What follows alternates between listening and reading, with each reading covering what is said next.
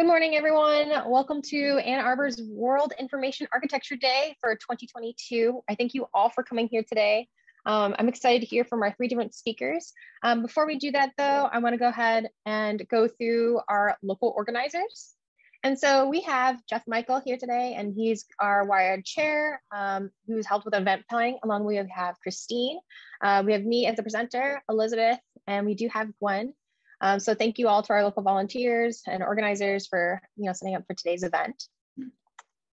And before we get started, I just want to highlight to everyone that we are committed to making sure this is a very safe place. And so the board of directors of the World Information Architecture Association drafted a code so that we respect everyone and there's no form of harassment towards the speakers, the participants, or any of the volunteers today. And so there's going to be there's a link right here. It's going to be dropped in the chat about the code of conduct for today. And I just ask that everyone please respect each other, mute when you can. I do have the settings on so everyone is muted when they come in. So when you do unmute, please be intentional and remind yourselves to unmute or to mute yourself again once you're done with your questions. So again, welcome to World WIAA Day 2022 and here in Ann Arbor. It's with 32 locations, 17 countries, and 5 continents. And today's agenda, so about 9 to 9:30, we might even start earlier so we have time for questions, is that we're doing some introductions, welcoming our community, have some announcements and future events. Then we're going to go into the 9:30 time slot, which is our guest speaker, Daniel O'Neill from the Understanding Group. And he's going to give a presentation on a million gorgeous messes, our broken digital ecosystem, how to fix it. And then he's going to have a question session right after, and then we will have a 10-minute break, a 10 to 15-minute break. And then at 10:30, we will have Shannon, who's a student, going to do the shared visions, values of virtual designing systems. And she's a student here at the School of Information.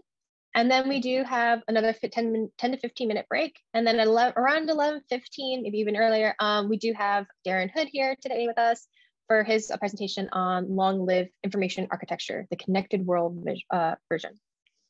And then after that, if we end early, then we're going to go ahead and go into just a very free-for-all open networking session. It's going to be very fluid, so you can ask extra questions. If I remember correctly, Daniel's going to has to leave right after his presentation.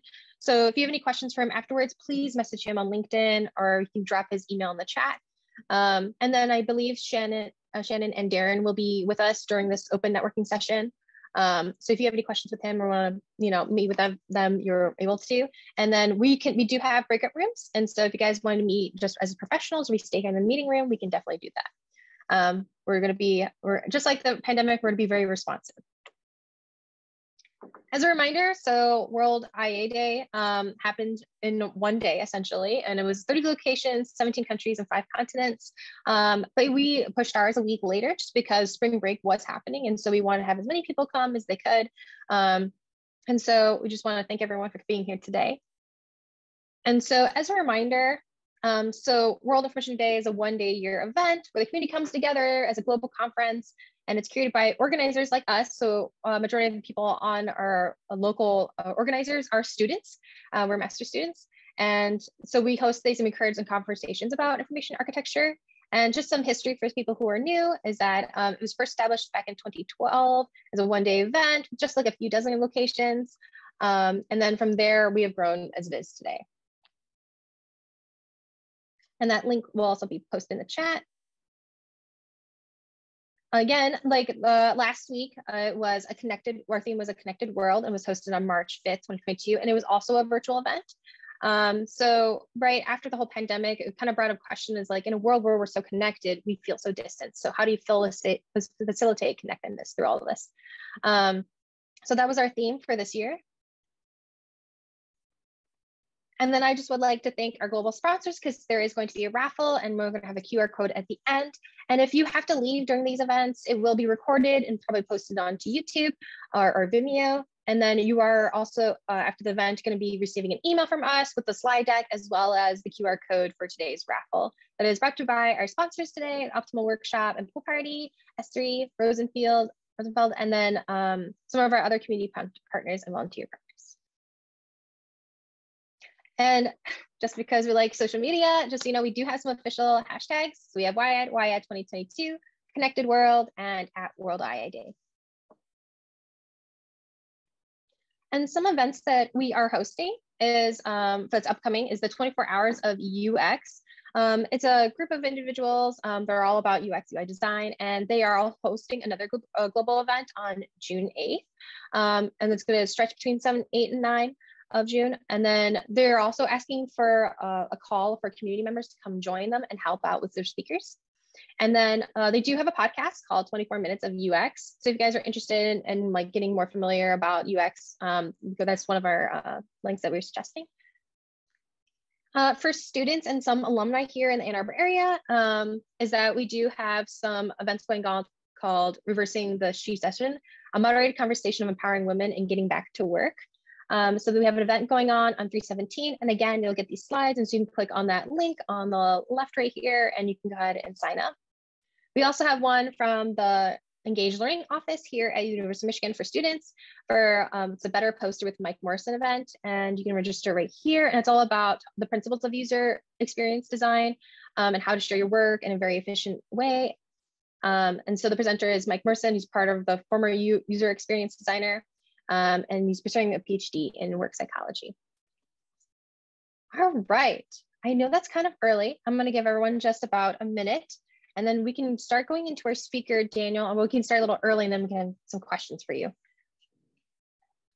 All right, so we'll just give 1 minute, and I think we can go ahead and start. Oh, awesome, thank you, Keith. That's a really fun fact to hear.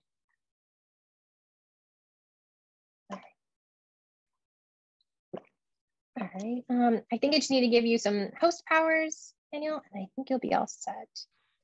Okay.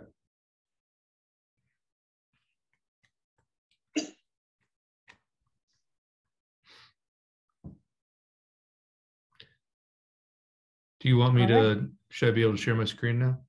Yep. Okay, let's do that. Let me just get it turned on here. No problem. All right, let's see.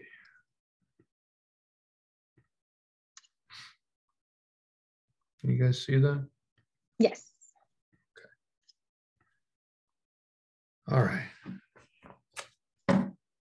Thanks for having me today. I gave one of these a couple of years ago before the plague, and it was really one of my favorite events. You know, it's a little weird giving talks about IA, World IA Day, just because sometimes you feel like you're giving a pep talk.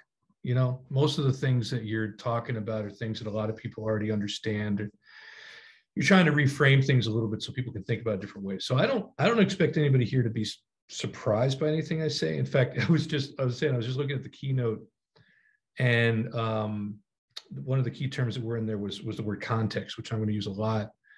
But, you know, hopefully this will give us a different frame for thinking about some things, and always, you know, give some juice so that we can have these conversations within our organizations and to help people understand what's so special about information architecture. The title of the thing is A Million Gorgeous Messes, Our Broken Digital Ecosystem and How to Fix It. I want to tell you a little about myself, just broadly speaking. I'm a trained scientist and a business analyst. And as you probably saw from the slide of my background, you know, I've had a lot of experience in metrics and technology. I did scientific research. I was actually a PhD candidate before I realized that it wasn't for me, and I dropped out. I was studying social behavior of savanna baboons, and I was interested in the evolution of language. And I've had roles in software development up and down the technology stack, all the way from initial database design all the way up through system architecture and then high-level business analysis. You know, but at my core, I've always been a unicorn hunter, right? I am searching for how to understand how things work in order to make the world better. And, you know, I've done this in some pretty interesting context, right? I've developed software requirements for products in finance and marketing, e-commerce and gaming. You know, I've actually provided business analysis and strategy for some of the largest companies in the world. But, you know, nothing compares to what I've experienced at the Understanding Group. I just had my mind completely blown when I got there, because I met, basically, in my opinion, the folks who had figured out how to catch the unicorns with information architecture, which I'd never heard of before. So I was introduced to the vast mysteries of making things be good. Just to kind of give you a quick background about what TUG is as a company, they evaluate, architect, and design complex digital places that are good for people. Now, this is our current crew. I think we actually have one more person who just came on last week, Travis LaFour. And they're just a really neat, smart bunch of people. TUG doesn't write code or design pixels. We help clients make better decisions and incur less risk by understanding the interplay between what they mean, what they say, and what people do. And the end result is a coherent and consistent way to structure words, concepts, and experiences where things are findable and people easily and intuitively do what they want and need to do. And I want to give a personal anecdote about this. By the time I got to TUG, I'd spent 20 years trying to make good software, and it hadn't gone great, right? And one of the things that was really interesting about working at TUG was that I kept seeing them succeed beyond my wildest expectations on all these projects, and I had no idea why. And there's something going on with information architecture that changes the way people understand how to make things. And so I really bought into it. And I spent a lot of time thinking about it. There's another talk I gave a couple of years ago about kind of how the nature of architecture changes, is a different way of thinking. But the key thing about it was that when you solve problems in terms of architecture, you really do change the ability for companies to successfully deploy software. But frankly, it's not a widespread discipline, and right now I think we really need it.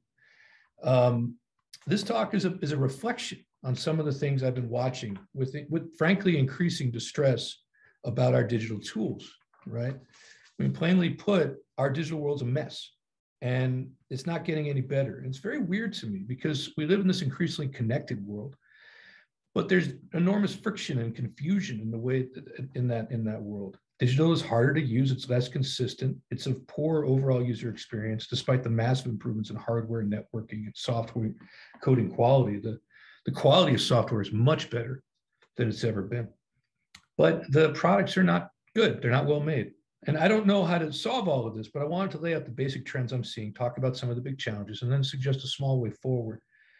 I'm going to start with some anecdotes and then a framework for the way this pain is manifest in our online behavior. I'm going to talk about our knackful world, which is really kind of the main theory of this. And then I'll talk about some ways to think about IA so that you can really help people deal with some of this confusion.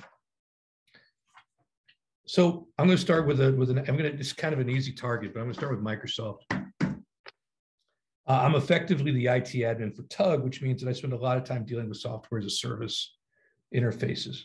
And we recently tried to expand our capabilities with Microsoft. So we purchased some small business licenses to do things like run MS Word and integrate our MS Teams accounts with other clients.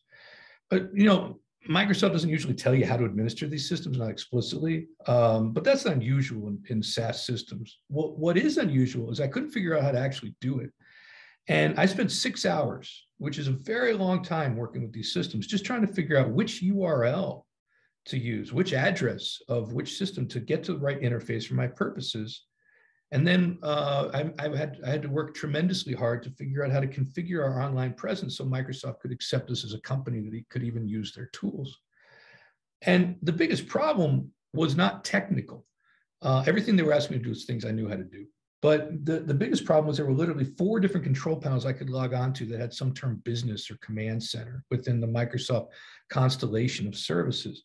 But only one of them allowed me to purchase licenses and manage our company's account. And when I finally figured it out, mostly just by clicking around, going to Google to see which one they thought it was, I bookmarked the URL and I didn't look anywhere else again.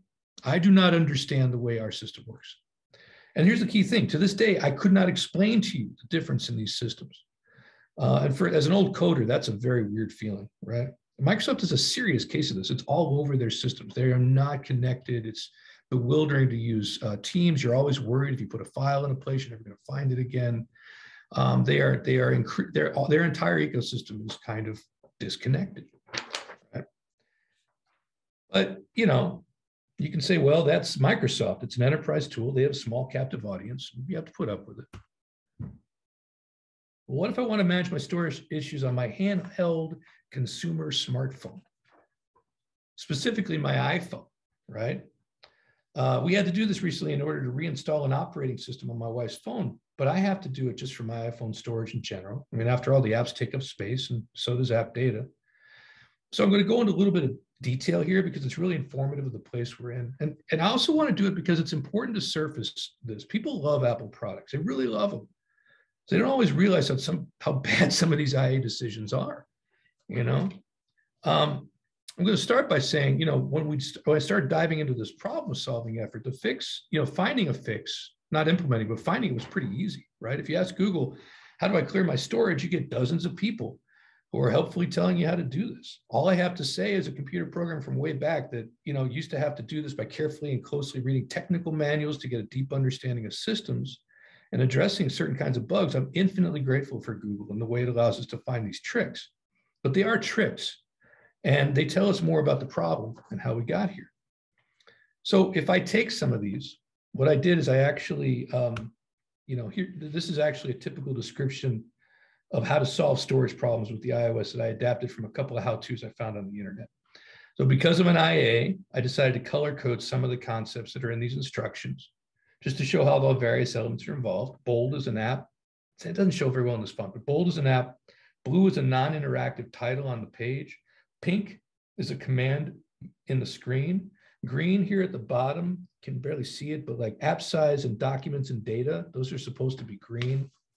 And those actually, those represent data values. So you can see the size of what's being stored. So I count at least 5 different screens, 2 apps, and several different command types. Okay, I want to concede. This might be an edge case. Okay, I'm an old dude. I have strong opinions about how things should work. I'm obsessed with using older equipment that is not necessarily in the sweet spot of what Apple is selling, but I did really try very hard. Maybe you can talk to me afterwards to find something that would resonate with other people. Smartphone hard drives are pretty small, and we love our apps. So this probably comes up for a lot of people. And even if it is a little edge casey, this is just not cool, right? And this isn't insanely great. What's the coherent narrative running through the iOS about what data is, storage, file management, application identity, anything? The language is different from app to app, from screen to screen. And it's their operating system. The whole thing is their operating system. They don't have to do it this way, right? So, you know, even usually in Google, there are screenshots to support these instructions, but even then, there's no obvious concept here. There's no understanding. It's not to say that there aren't rules here. There have to be, or the phone wouldn't work in the sense that you wouldn't be able to write code for it. But the rules aren't for us. And maybe they're not even for the different development teams putting this product together. So both these software companies basically supporting what I would say are their core platforms. And you could make the argument that these are the 2 greatest software companies in the world with the greatest potential control they have over their environments, are making products that can only be used if you have local, specific, non-transparent procedural skills. That's not great. That's badly made. And by badly made, I don't mean the code is bad. Code's probably magnificent. I'd probably cry if I looked at it. But it's not, these are not coding tools. These are information tools. And when you talk about bad information, then these systems are badly made. So I kind of had to figure out a way of thinking about what was going on here. And I actually found something really interesting. Historically, if you could figure out how to make how to use a badly made thing, it meant you had a knack for things. And we are starting to live in a world where you have to have a knack for doing most of the stuff we interact with dozens of times a day. So a knack, the way that I'm trying to define it, right, is a set of specific tricks for dealing with a specific localized problem. In a complex world made with badly made stuff, they become increasingly important because the thing doesn't have the affordance that allows you to work with it without knowing a secret way to solve the problem. And in pre-industrial and early industrial periods, a lot of stuff was badly made. So people had to learn how to exactly jiggle a doorknob to get it open, you know, or like if you had to start a car, you know, you had to like turn the key just right.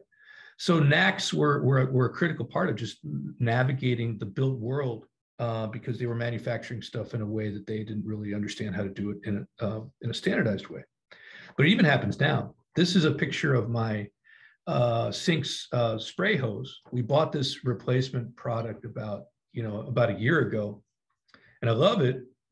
But about a month ago, something happened to it. I don't know what happened, but basically, if you squeeze it all the way and push the button down, the button doesn't come back up, right? So the first time I discovered this is when I put the sprayer back into the slot, and it sprayed me in the face, which was fun. And so what I figured out initially was that you could, and this is a picture of me, this is still loading, you can hold it like this and the button's all the way down, see that? Now, if I run hot water through this in about 15 seconds, the button comes back up. But I don't wait 15 seconds and wait hot water to do it, right?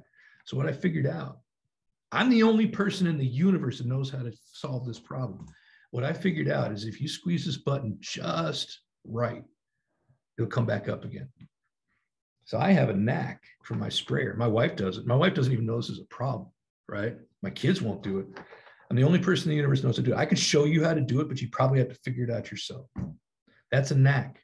Think about all the knacks you have, the ways that you have locally solved a problem on some of your interfaces that maybe you haven't told anybody else about. They're everywhere, right? So why are things less well made in the digital ecosystem? Oh, excuse me, I'm sorry, I jumped ahead. So this, and this isn't just my hose, my spray hose or my sink, right? We definitely live in a knackful world. One of the things I love looking at is word frequency in Google, right? And since 1980, there's been a massive increase in the use of the word knack in popular and written books, in newspapers, and even in the dialogue people have online.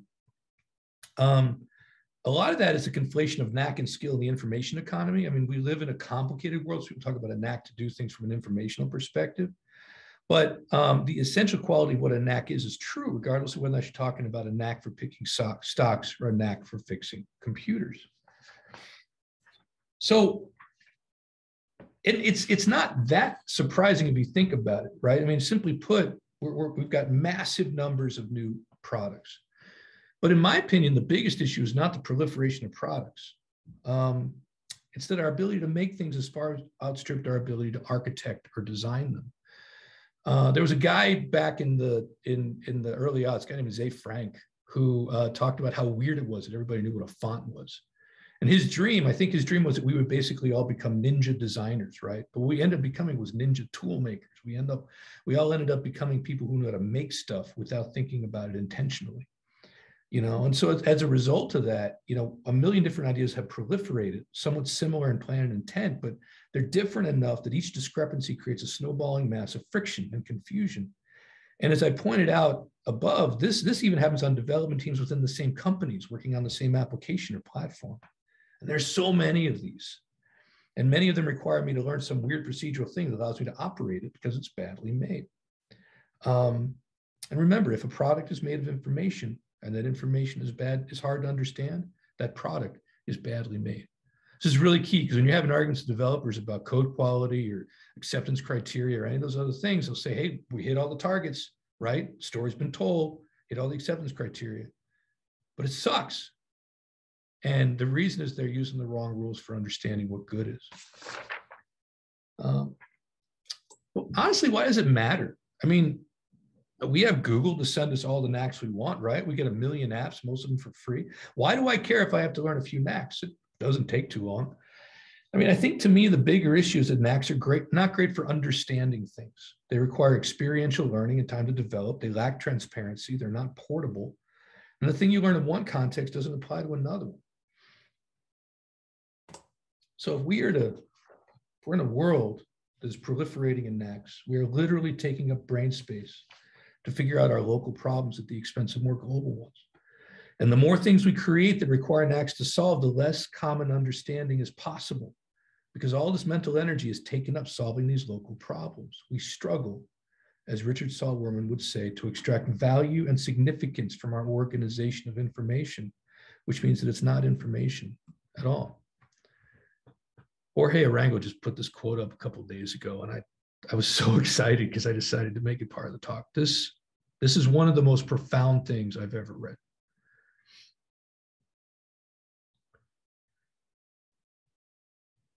If you develop knackful systems a million times, you have a meaningless rattle trap world. This is not great. We have to find a way to fix it. I'm not going to pretend that this is easy. People are trying. Microsoft is spending huge amounts of money on IA and design, frankly, to poor effect. Apple cares deeply about user experience. We still ended up with a 20 bullet point procedural document for clearing iPhone hard drives. So part of this is that the discipline of digital things made is practically brand new. I mean, really, if you think about it, people have only been asking questions about user experience between people and screens for about 50 years. We really don't have good languages and disciplines for understanding this world. But, that shouldn't be an excuse, because even though we're still kind of I would argue, and it's going to sound a little crazy, we really are pre-architect in terms of architecture as a discipline in the digital world. Even though we call ourselves information architecture, we're still starting from first principles. If you looked at the maturity and the level of doneness of our techniques compared to, say, like a building architect or like a naval architect, it's a huge difference. But it shouldn't be an excuse, because based on my experience as a TUG in the last 10 years, I can say that the bigger issue is that people are asking the wrong questions and trying to solve the wrong problems. And when you ask questions and solve the right problems, software gets a lot better without doing anything to change the coding team, the technology, or the business. So what are the right questions to ask, and what are the right problems to solve? Well, first we have to create common contexts and then enrich them with understanding. And what I mean by context is a human-centered description of needs and mental states. Human-centered in this case means we describe the world based on what people are doing and thinking about, situated in a specific place and time. And I think a lot of people agree with that. I think coders agree with that. Well, the part that seems to be often missing is understanding. Understanding in information products is realized through vivid, clear, testable models of that context, and lots of them, to create alignment across a team so they can repeatedly double check that they are all building the same thing and building it for the right person. And this means that any description of a need includes some pretty specific things, but the key point is we're considering what users are bringing with them when they do their work. And in my experience, you can have different levels of maturity, but the really egregious interfaces are the ones that don't start with this basic premise. So when I mean context, I really am talking about stories, right? Context properly done is a narrative of experience, not a list of conditions that describe the experience. The key thing here is that I'm not talking about a specification. Specifications are usually propositional statements about what a thing is supposed to do, or what the expectations are of what that thing is, right? And so, like, we were talking about specifications for a cookbook. We might want to say, like, a specification for the viable outcome of a single element, like the index allows me to find a recipe, right? Or you could talk about a description of the basic type of this product, which is an instruction manual with an index and a table of contents. Or you could talk about its functional purpose, right? To provide instructions for cooking, assuming a functional kitchen with some measuring elements. And there was a long time when this was what software requirements looked like. Context looks a little more like this, and this should sound very familiar to anybody I'm about to say. This is the way a 50-year-old man who cooks regularly would use a cookbook in the kitchen. He needs to look up cuts of meat while planning his meals before he cooks. When he is actually cooking, he lays the cookbook down on a side counter because the book may be too big to put into a holder. He likes it when the book falls open to the page he's looking at and stays open. The pages will get spattered with food, and the recipes who loves the most will be the ones that get spattered the most.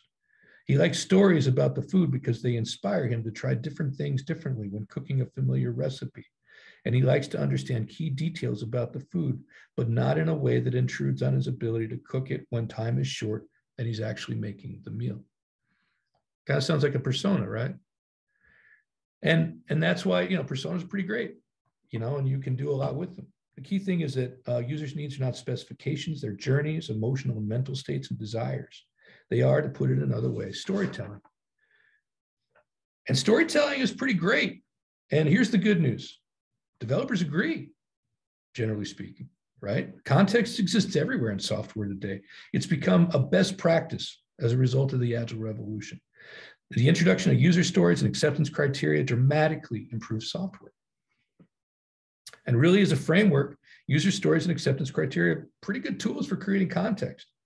The problem is that a lot of people in organizations would stop there, and they do, for a lot of reasons, one of which is that their success criteria are off.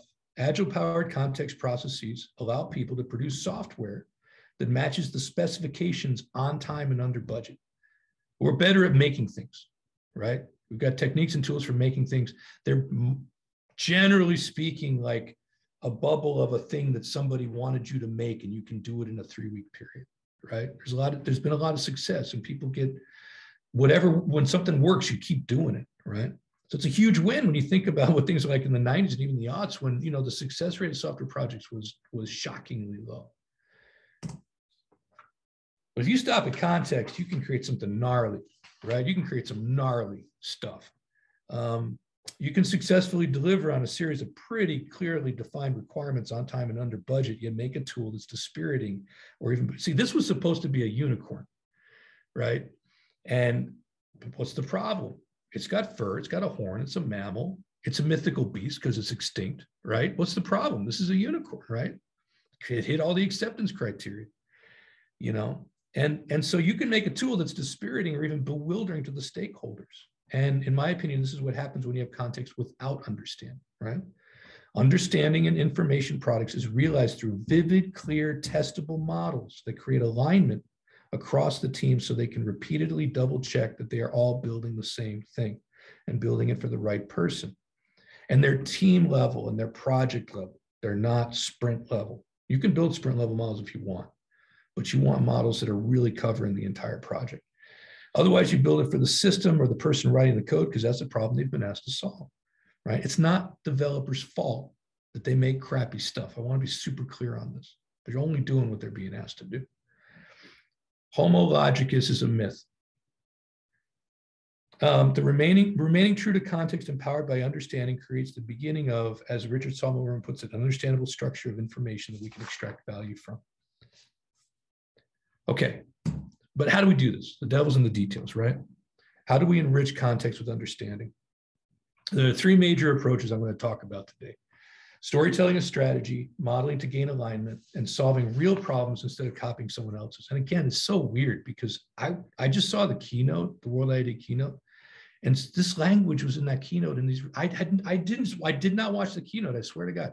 So this is something that a lot of people are talking about right now. It makes me very excited because I think we're starting to come on to some common concepts that may be really important going forward as a community.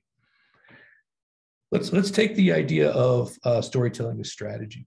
If we take the idea of context and take it to the next level, we can use it as a way to do strategic planning. And what Tug generally does in these situations, we create the frame of a story in the form of themes and then narrow that intent down in a workshop where the inherent tensions of those themes are discussed and prioritized by the client. The stories force you to make decisions about what you're trying to tell, what is important. If you tell that story, you also can't tell other stories, and that's okay. Simplifying things takes courage because some part of the tree must be pruned. The story is pruned by default. Some things are not told, others are brought to the fore. Stories start to sculpt the clay. And I want to point out, right, this is not backlog grooming. Backlog grooming is the project management activity of prioritizing stories that have largely already been written or have already been signed off on in the strategic plan. So I already know I want to build this thing.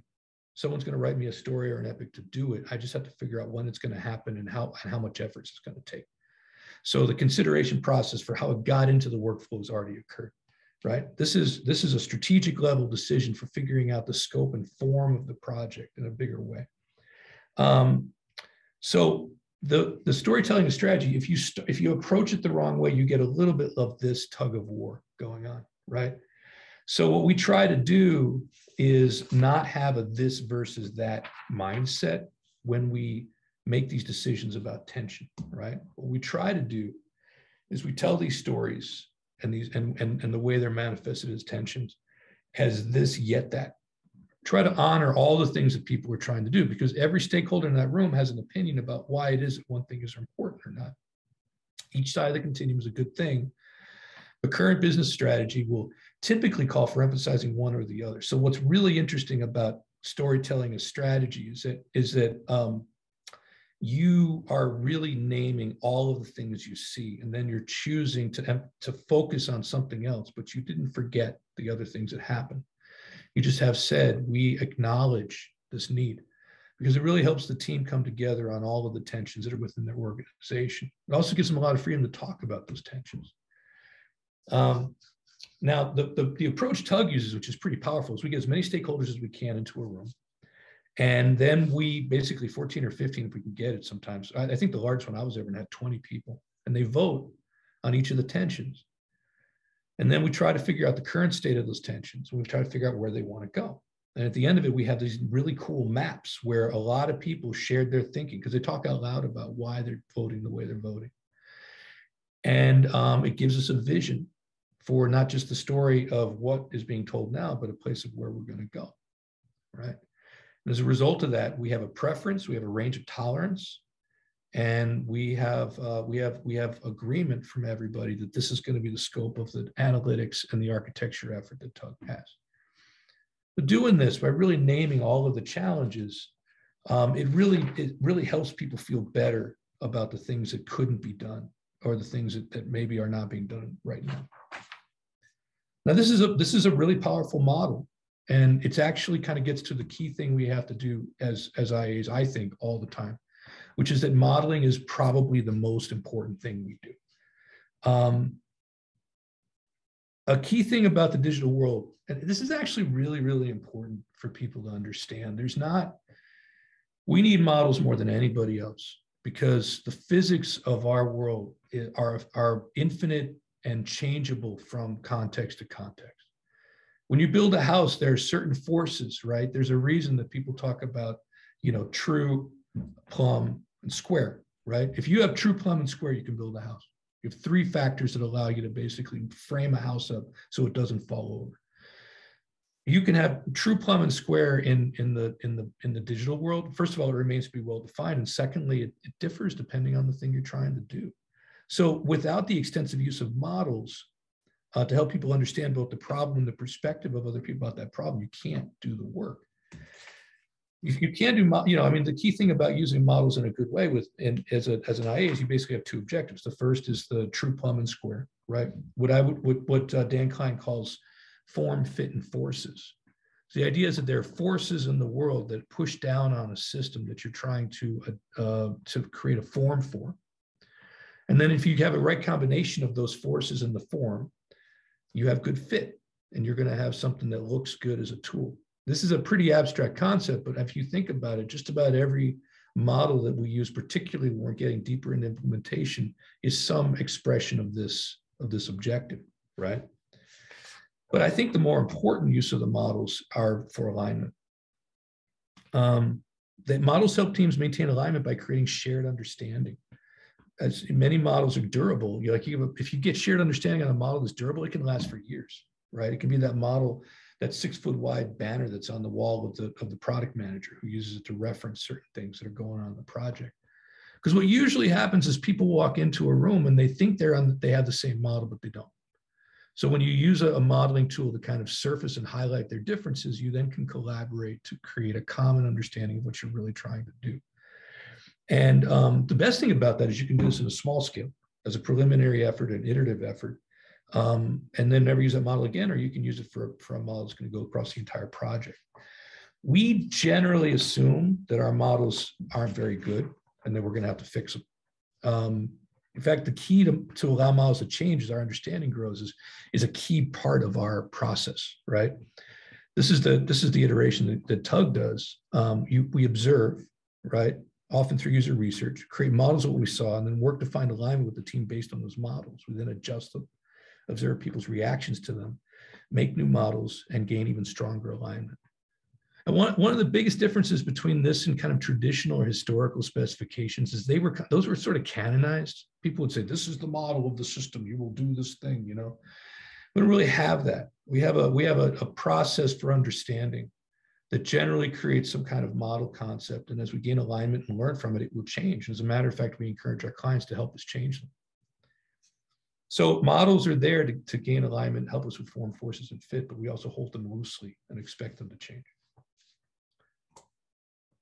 Now, as you get deeper into IA, you'll find the number of models involved can be massive. This is a slide from a talk that Peter Morville gave a couple of months ago about what is IA in terms of the different levels. And beyond these wonderful definitions of different kinds of IA, the thing that strikes me about this is that this list of stuff implies dozens of models, right?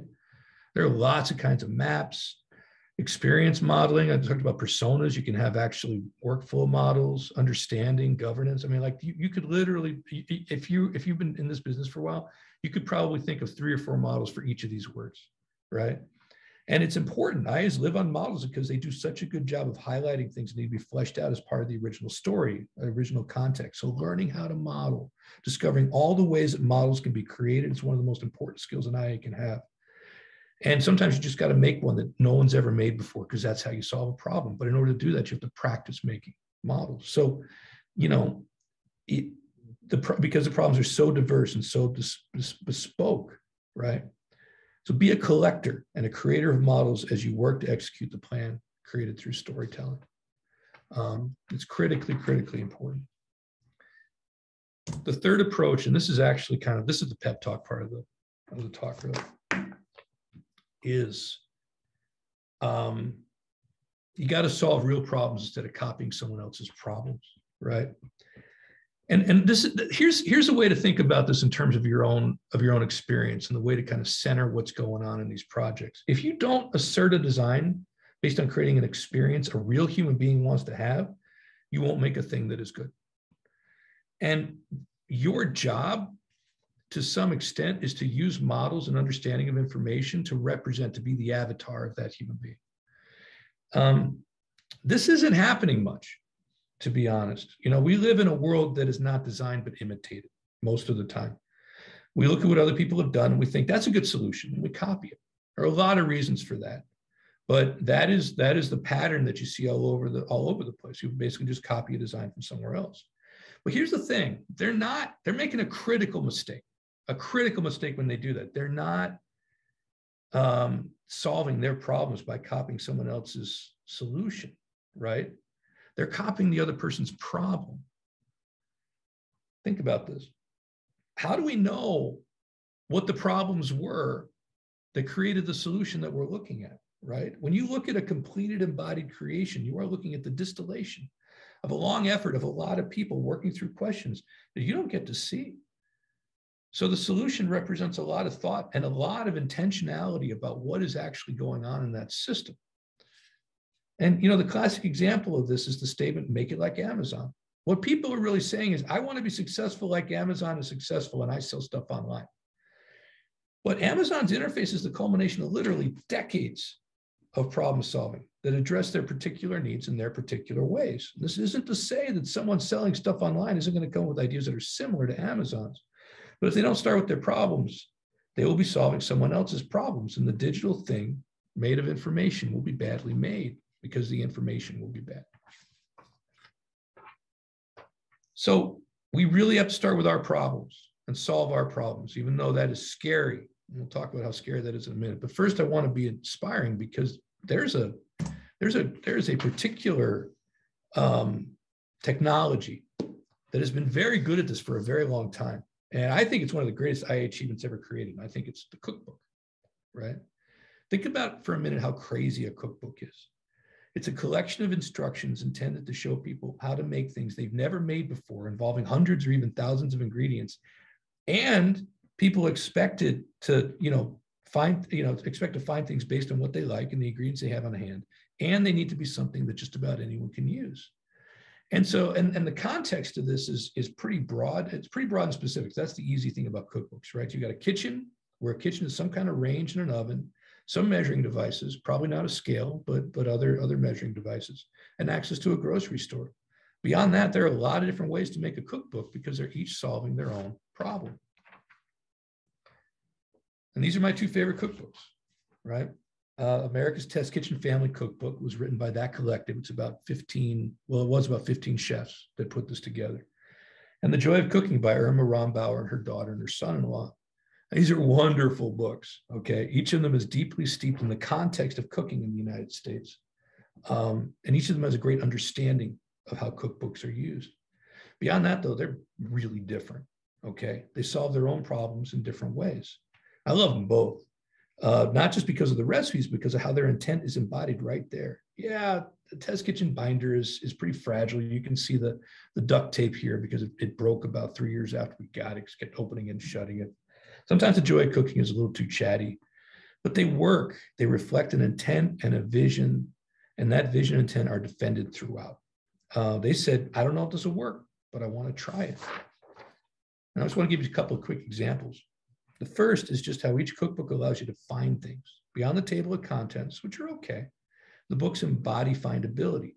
Test Kitchen has tabs by topic. The construction of The Joy of Cooking is such that when you go to certain parts of the book, it tends to open those places more often and more frequently when you open it again. So basically, as you find more and more recipes that you like and you go there, the book will just fall open to those recipes. It's really cool.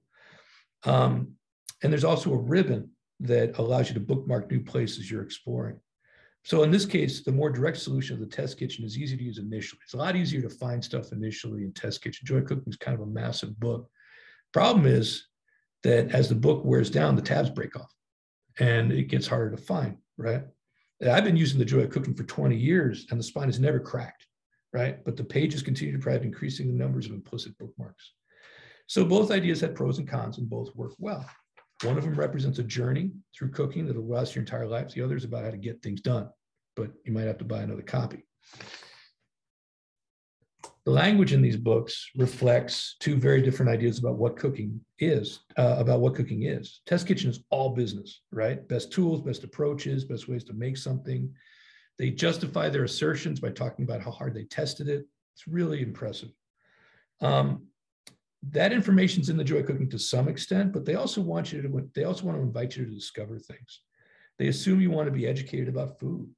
And given the time each book was written, this is probably a reflection of some of the changing context. The Joy of Cooking book's a little bit older. And it was really written, even in its original edition, it's the only cookbook you'd ever need, right? Test Kitchen's a little bit different. Test Kitchen's a distillation of all the recipes you knew about or tried before that maybe didn't work out so well. And so, you know, they're like, this is how you make the awesome thing that you've tried to make before. So, you know, again, each one is telling a specific story about what they wanted. And I love these books, right? I love that they're both trying to solve problems in their own way. They reflect their own problem solving. And something you'll see over and over and over again is that where there is a great product, there's almost always somebody or bodies representing their values and identity in that product because the product represented something they thought was real. If you ever watched I don't have any videos of the Rombauers talking about cooking, but if you watch there was Test Kitchen TV show for a while. And they would talk about how they made it and they would discuss their problem solving process and all of that intentionality and effort went into the writing of that book, right? I want to talk about a couple other folks who did that as well. Coco Chanel was very famous for this. She made things she wanted to wear, not because she wanted to get rich, but because they fit her lifestyle. Steve Jobs produced 4 magnificent examples of popular industrial design: the Mac, the iMac, the iPod, and of course the iPhone. And in each case, they represented his values, his problem solving. So taking the things you learn from users and then saying, I will embody those needs. What I will make will reflect a problem that I am trying to solve as their avatar, their representative. It's probably the most challenging, important, and scary thing we can do to improve products. Typically, this role is managed by the product manager of a product, but they have a lot of other roles and needs. But an information architect, as keeper of the information, can also do this. And they have the models to support it. So why is this hard? I think there are a couple of things. The first is that many companies don't want to build a thing, right? They want to build a thing that gets them something else that they really want. And usually this involves some other more complicated pain, and they haven't taken the time to figure out how that pain can be addressed as a real problem and then embodied as the thing made. That transition between a vague or abstract target to a tangible digital place made of information is at the core of what information architects can do. We can help them figure out the thing that they actually are trying to make. It's important. There's some good warning signs. If your clients midway through a project are still saying things like, we want to hit 20% margins on our efforts in 2022, or we want to address our organizational challenges in communication, or we want to display our product line so that people will see it and buy it, then the effort to create context enriched by understanding has not succeeded. And at best, you'll get something gnarly. But I think there's a second thing, and this is where I exhort you to be brave, okay? You might be the avatar. You might do the work of enriching context with understanding. You might get something very concrete in your mind based on what you heard and the problem you want to solve. You might have Coco Chanel clarity.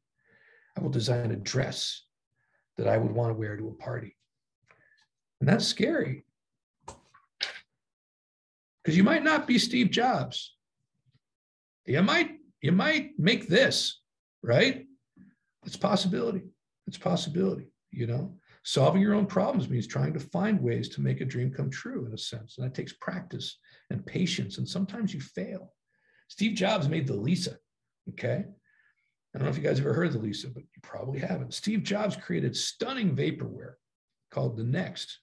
Didn't work very well at all. It cost tens of thousands of dollars. Coco Chanel's fragrance number 9 is the 9th fragrance. What happened to the other ones, right? But unless we go for it, the way Homer goes for it, you know, nothing is designed. And the products we make will continue, in my opinion, to be badly made, because if you don't try, then somebody else's voice or somebody else's agenda will come in to solve that problem, right? On time and under budget. I hit the acceptance criteria. Who is it for?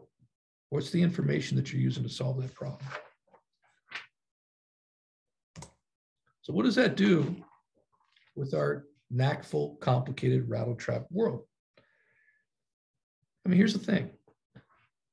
People aren't going to stop making zillions of apps. The tools are out there, the opportunities are endless, and the entry costs are relatively low. But each thing we build is a chance to start a conversation about what is the true understanding of a well-made thing. So I think a beautiful world is one of a million gorgeous messes, each one trying to solve a problem, but doing it in a good way. In the same way that there are a million cookbooks, some of which are exquisite, but each in their own way. We can't ask people to do this with standards. First of all, we aren't far long enough to have true standards. We don't understand the physics of the digital world. But even if we did, standards are generally a safety and guidelines for quality or stability. So they would probably entail things that prevent software from killing us. In the same way that cars have standards beyond collision safety, you can make them look any way you want, right? The diversity of the creativity is something that we should hope for instead of trying to squash down. So we're stuck with the messes, but we can make them better. We can organize the information so that people can extract value and significance from them. This idea is simple. I know it isn't easy. There's dozens of techniques and practices, deep understandings of technologies and systems, a recurrent commitment to both personal vision and a shared context and understanding. It's a magnificent challenge. And I propose to you that information architecture gets us there better than anything else. This is based on my personal experience. I tried so hard to make good software. I failed so many times. I showed up at Tug, just blew my mind. All right. I propose to you, based on over 20 years of trying to make digital things better, that this is the way to go. Information architecture tells stories to plan, and then uses those stories to create meaning that can be learned across contexts. Information architecture is a practice of making sense of things and generating shared understanding through models. And it exists to help us understand what good means for us in that moment. And the more we do that across the systems we support and design, the better the world will be.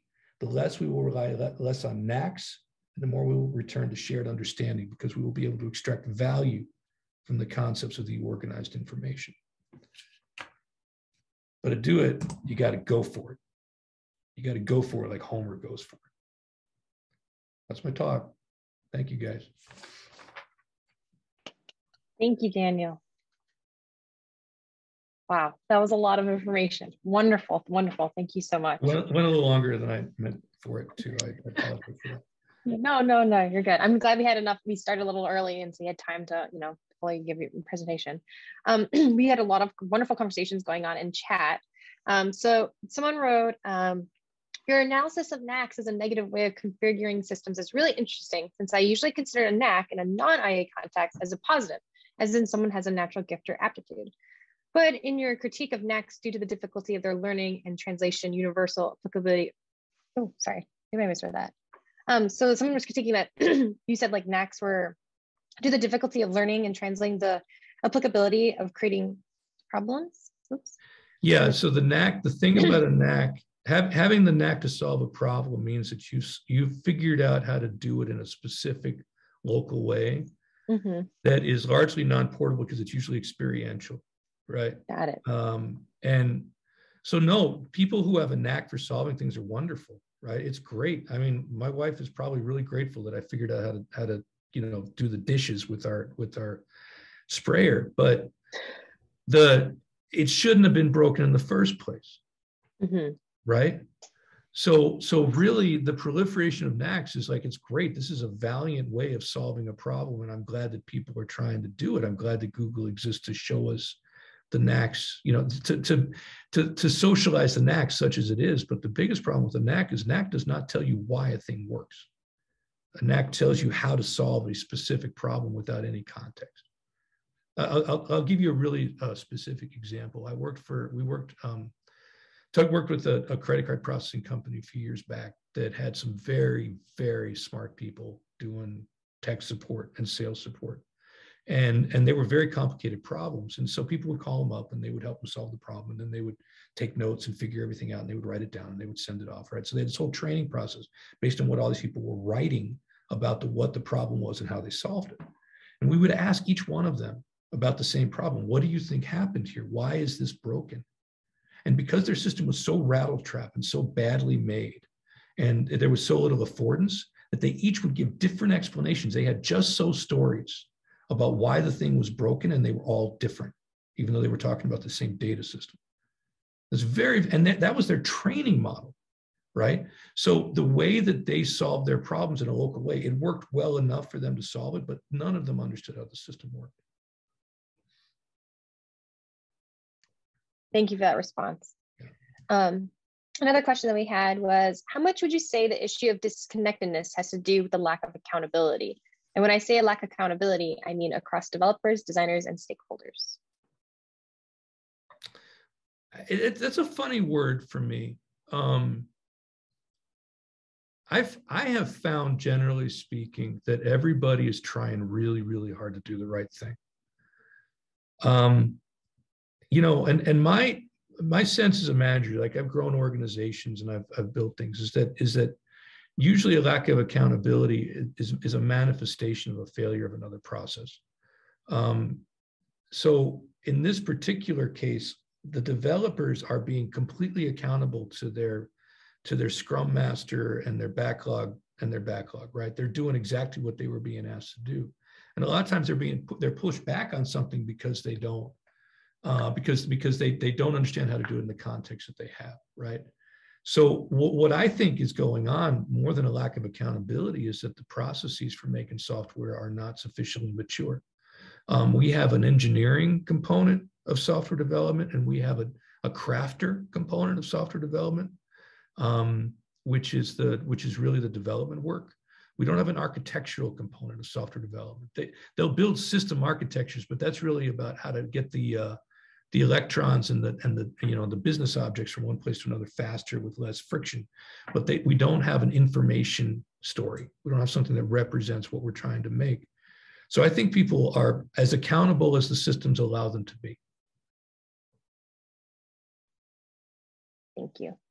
Another question we had was, interesting that you used literal cookbook examples, because whenever I've heard this term in the workplace, like, oh, you're taking the cookbook approach, it often has like a negative connotation against creativity. How do you counter that? Well, you don't have to use the cookbook examples if you don't want to.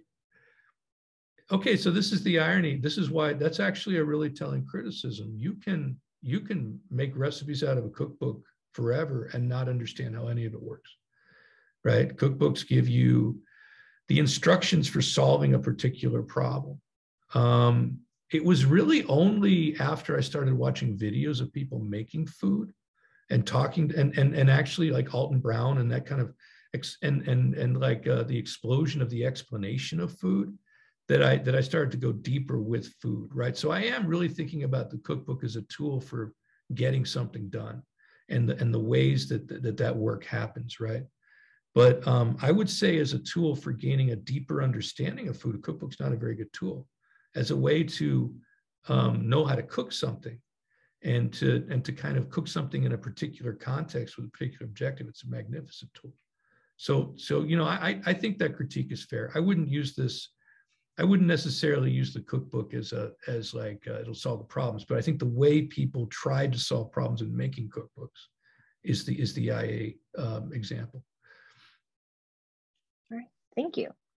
And last one is, while not, or like this is someone who put in the comment here, while not your main focus, regarding copying other solutions when not having the same set of problems, is the common method of reusing code from Stack Overflow or GitHub in programming also problematic here? I feel like many programmers may think pragmatically rather than from a frame of understanding. As long as the software works and I get my job done, use it. Yeah, that's a really good question. Ultimately, frameworks are only as replicable as your ability to understand their boundaries and limitations. And I think about when I was a system architect, there was a framework called Turbine it was a Java framework that allowed us to, I'm going to get a little technical here, but I just want to surface an explanation. It allowed us to build business objects using individual lines of code without writing any SQL statements. Basically allowed us to pull data out of a database, basically with a function call or an object call. And it worked great until we started having to do complicated joins. So the moment we had to do complicated joins, we had to crack it open and write the code from scratch. And we hadn't, that was not something that anybody had told us it couldn't do. We figured it out late in the project, and it was a pretty expensive adjustment. And so the biggest challenge of grabbing a framework or grabbing an API or something like that is, you know, again, you are using someone else's solution to solve your problem. You're basically grabbing someone else's problem, right? And you don't know what your problem is. So asking questions intentionally about that will allow you to select a little better. That being said, the difference between tools and design is such that, like, tools always are imperfect. The goal of information architecture is to show them to the developers and give them interesting technical challenges so they can choose the right tools. But I don't know a single developer who doesn't rely on frameworks or libraries to get things done. I wouldn't ask them to write stuff from scratch. Thank you. That was a really good point. And before, if there's any more questions in chat, I'm going to give you guys like an extra minute while I go ahead and give some of my comments and feedback. I just want to say again, thank you, Daniel. I could tell, like, when you brought up Apple, I was just like, oh yeah, like we expect them because as they're Apple, right? Like, oh, they're the best information architecture, right? They have great UI, great UX, like they understand their end users. But right, when you brought up that point, it's just like, well, they don't have everything. How about the alarm button, where the alarm button says pause? It's the same button, but it says pause on some screens, but stop on other screens, but it's the same color. It's like, oh yeah, exactly. Yeah. And then I was gonna say, for me, I've always had this issue of like assumptions are very dangerous. I liked how you brought that picture of, like, you know, the triangle, the square, the circle, and then right, we were all like, oh yeah, we all understand what's going on, right? Because of our false assumptions. And so I always tell a lot of my friends, like, don't assume. Make sure to verify. I'd rather you verify, you know, spend that time to go verify something than just assume that you're doing it right. And I also want to say, I appreciate you bringing in engineers into our discussion. I know for a lot of students here that we always kind of think of ourselves as the designer, the developer, the QA tester, the end user, right? We're the ones usually going through the whole process, unless we have some projects that we're working with like external stakeholders. Yeah. And I think people need to be mindful too, like they're also part of this discussion. So even when they're building these tools, right? So important. I didn't actually pull this out of the talk, but you're allies. You are not, you need designers and developers. They need you and you need them. They can do things you can't do, and vice versa. And if we don't come in with that conversation that we're here to solve problems together, and really, like, our role is to help them have more fun doing the things they want to do anyway. That should be the approach. Absolutely. You know. Right. Okay.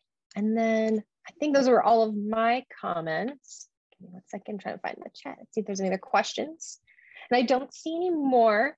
And just a reminder, everyone, that we do have Daniel. He did post his LinkedIn. I'm going to go ahead and drop it again in the chat for people who might have just arrived. And you can always connect with him that way, as well as maybe you have you can message him on that channel and maybe get his email if you're interested. Again, thank you, Dana, for coming out on Saturday morning and talking to us. Great. Oh, that's good to hear. I'm actually going to stay a little longer because these talks sound really great. I'm going to stay as long as I can. So thank you guys for having me, and it was really great being here. Yeah, thank you. And I'm hoping for next year we can all be in person. That'd be great. Okay, yeah. So bye. It is. Bye. And so it is 10:10, everyone. I do want to give a break just because that was a very thoughtful conversation and there was a lot of great ideas going around. And so I know for me, I need to process some of those ideas. So I'm going to go ahead and put on some music for the next 10 minutes. And then we're going to come back at 10:20. And then if we might wait another like 5 minutes potentially, but right now I'm going to set timer just for 10 minutes. So we can all have a break and use, restrooms. All right, we'll be back in 10.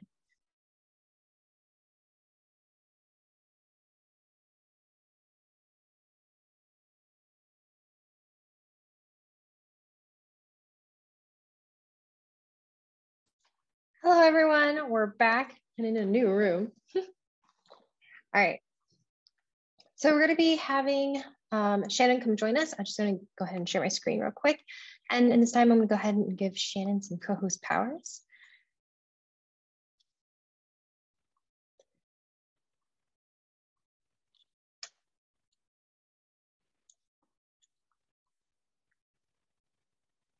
All right. Oh, we do have someone entering. So hold on a second, Shannon. Yeah, no worries, you're good. And then we can see your screen and we can hear you. Okay, awesome. But yeah, hey everyone. So I'm Shannon. Thank you all for joining today. Super early in the morning on a Saturday, so I really appreciate that. And it's also kind of like in between of the semesters, so I really appreciate everyone's time. But yeah, so I'm Shannon. I'm currently a 4th year undergrad here at University of Michigan, School Information, and I'm going to be presenting about design systems today. So this isn't typically about information architecture, but what's really core to designers, but also having producing and delivering more efficient designs is the importance of having a design systems within teams. And this helps to connect designers of cross-functional team members, but also to help ensure that a lot of different brands and organizations out there can still keep intact across different functions and different departments when they're working on different products. So that's part of the reason why I decided to take a different direction for World Information Architecture Day and emphasize a different aspect of design in terms of really connecting designers cross-functional teams as well as also end users. And also in terms of like the format of the presentation, there is like an outline on Figma when it comes to presenting.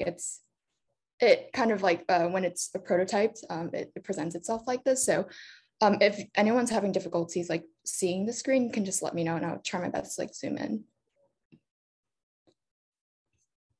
So just a bit of intro about me. I'm currently an undergrad studying user experience design. I'm from Brooklyn, New York, and very passionate about career advocacy. So I've been doing a lot of that within that space. And also I'm currently right now researching with Oliver Hameson. I don't know if anyone's have interacted with him, but he's a super awesome professor.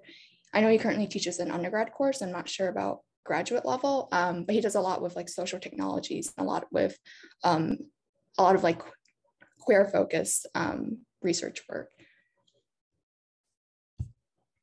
So sort of an outline for what I'm going to be presenting. Sort of my first one's going to be an introduction about visual design systems.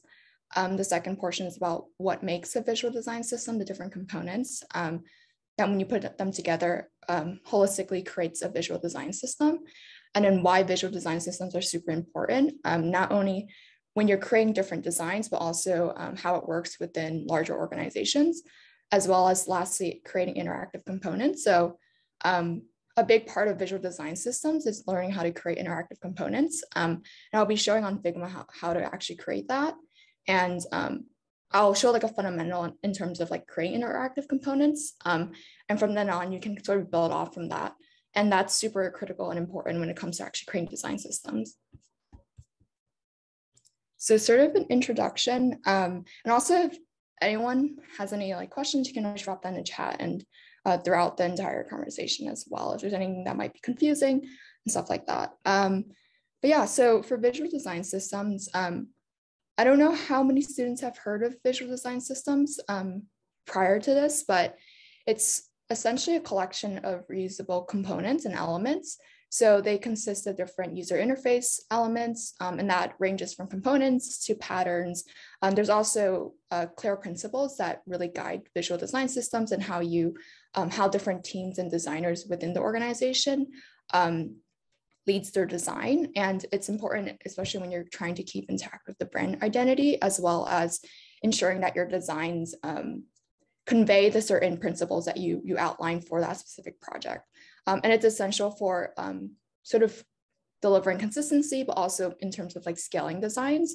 So when you're going across different frameworks, different devices, and also to different functions of the organization, it does help in terms of scaling your design, but also creating this shared language across different cross-functional teams. And these are just a few examples of really robust design systems out there. So Google has a very clear material design system. MailChimp has a really popular design system. And all of this is pretty open online. So if you search up for their different design systems, it's available. And they're a really good reference in terms of understanding how design systems are outlined, as well as how they can be applied to your own design projects and how you can create your own design systems for your own respective projects. And one of the key principles I want to outline, and that connects really well with World Information Architecture Day, is that design systems aren't merely just a collection of UI components. They provide context and also are a system of concepts that provides more information about how you will use certain components, how they're applicable to different projects.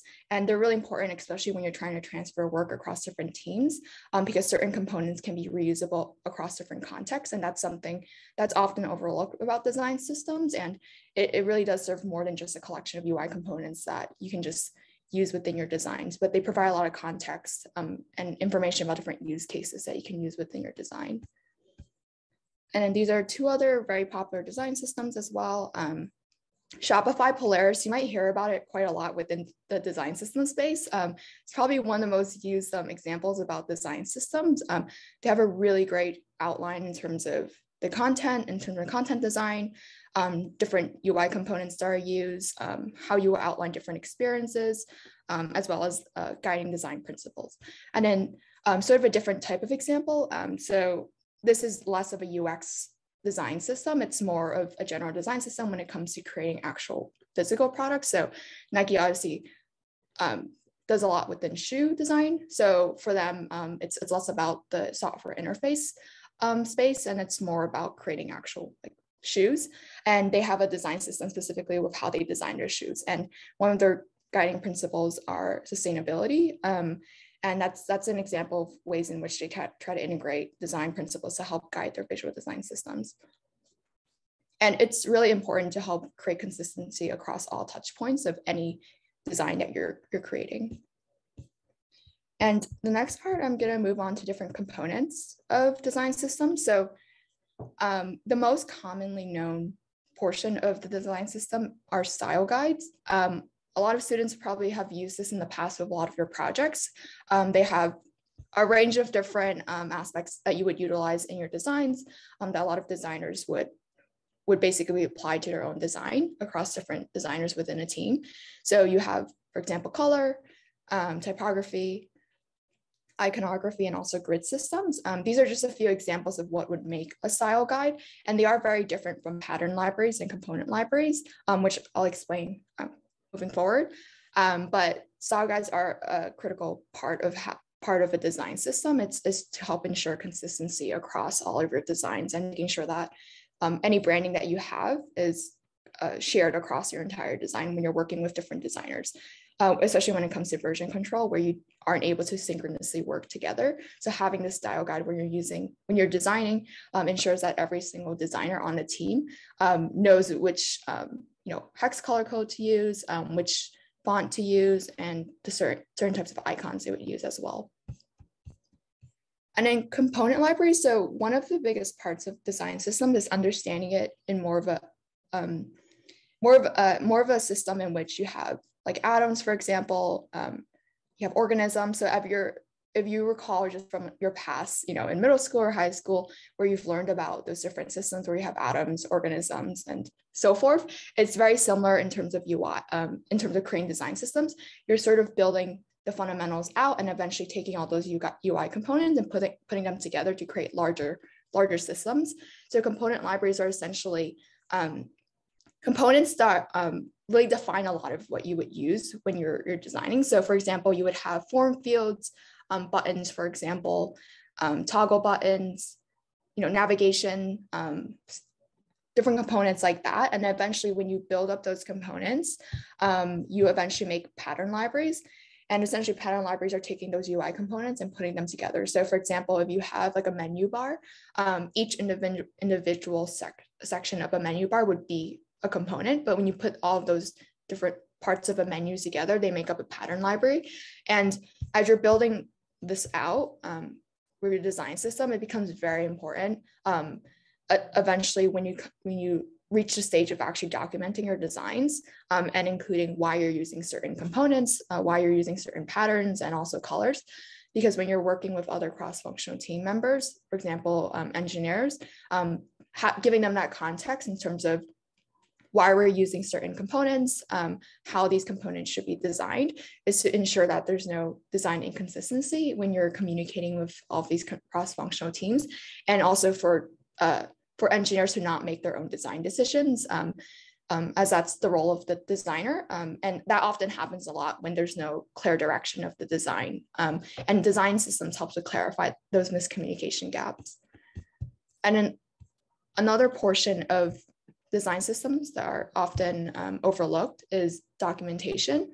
Very much like component libraries and pattern libraries, documentation is probably the most overlooked about design system. It's probably one of the most important part, especially since design systems are growing across a lot of organizations.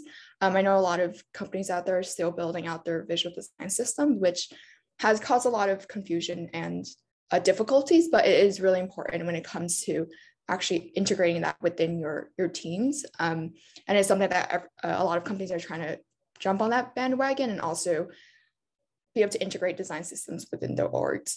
So documentation is basically really writing out why you're using certain components, why you're using certain colors, typography, and so forth. And the reason why this is super important is because as a lot of products and services are constantly changing over time, things are updating.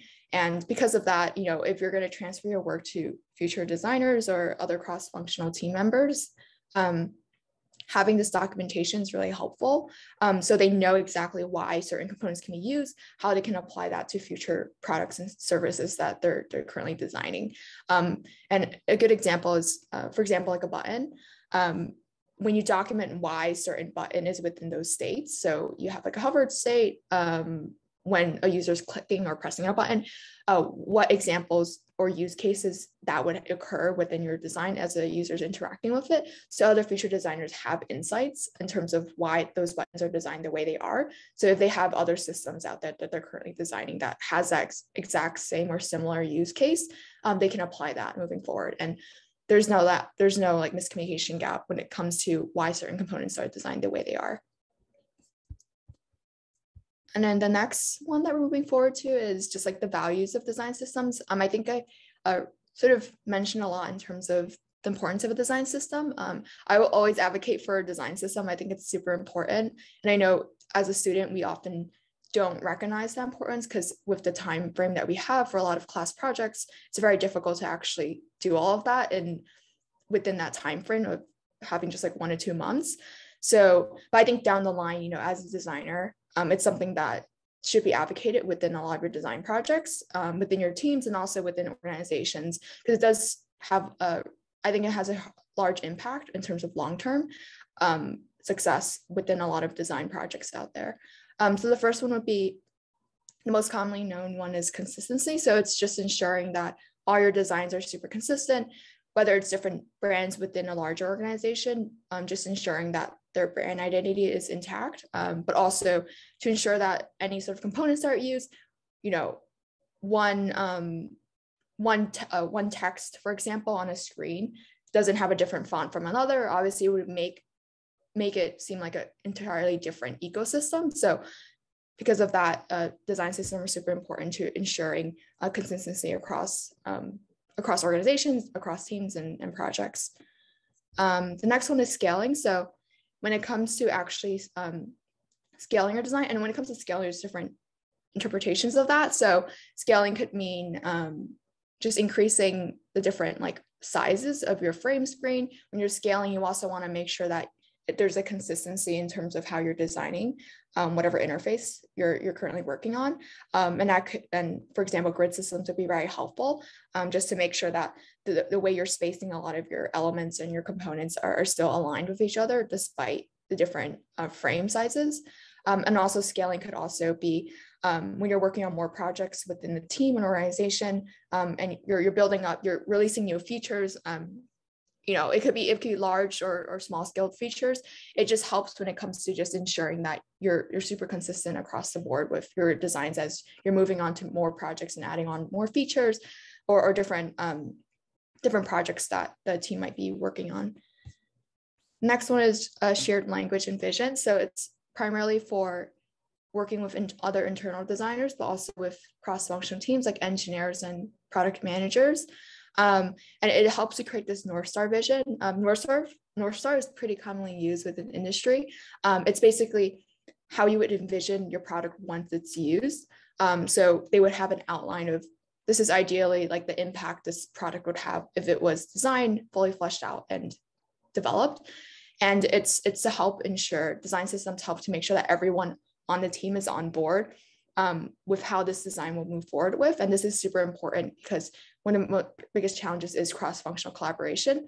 And it just helps to ensure that everyone, you know, product managers knows that these are some of the trade-offs that we're having, you know, how having this type of design might affect, you know, the cost, the timeline, the business needs and so forth. So having that open and transparent space to just have those communication about how we want to move forward with design is super important, and design systems help with that decision making along the way.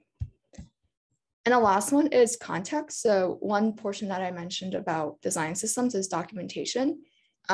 It's super important within design because you need to have explanations of why you're using certain components, why you're designing the way they are. It's really about the rationale behind your decisions, and it's helpful for other future designers as well who are going to work on, you know, projects who might be using your components as well and want to understand why you design it the way you are, and why you design the certain components the way they are, and also context behind design systems really helps understand how you're going to address the user needs, and that's really primarily driven from a lot of user research that you're gathering.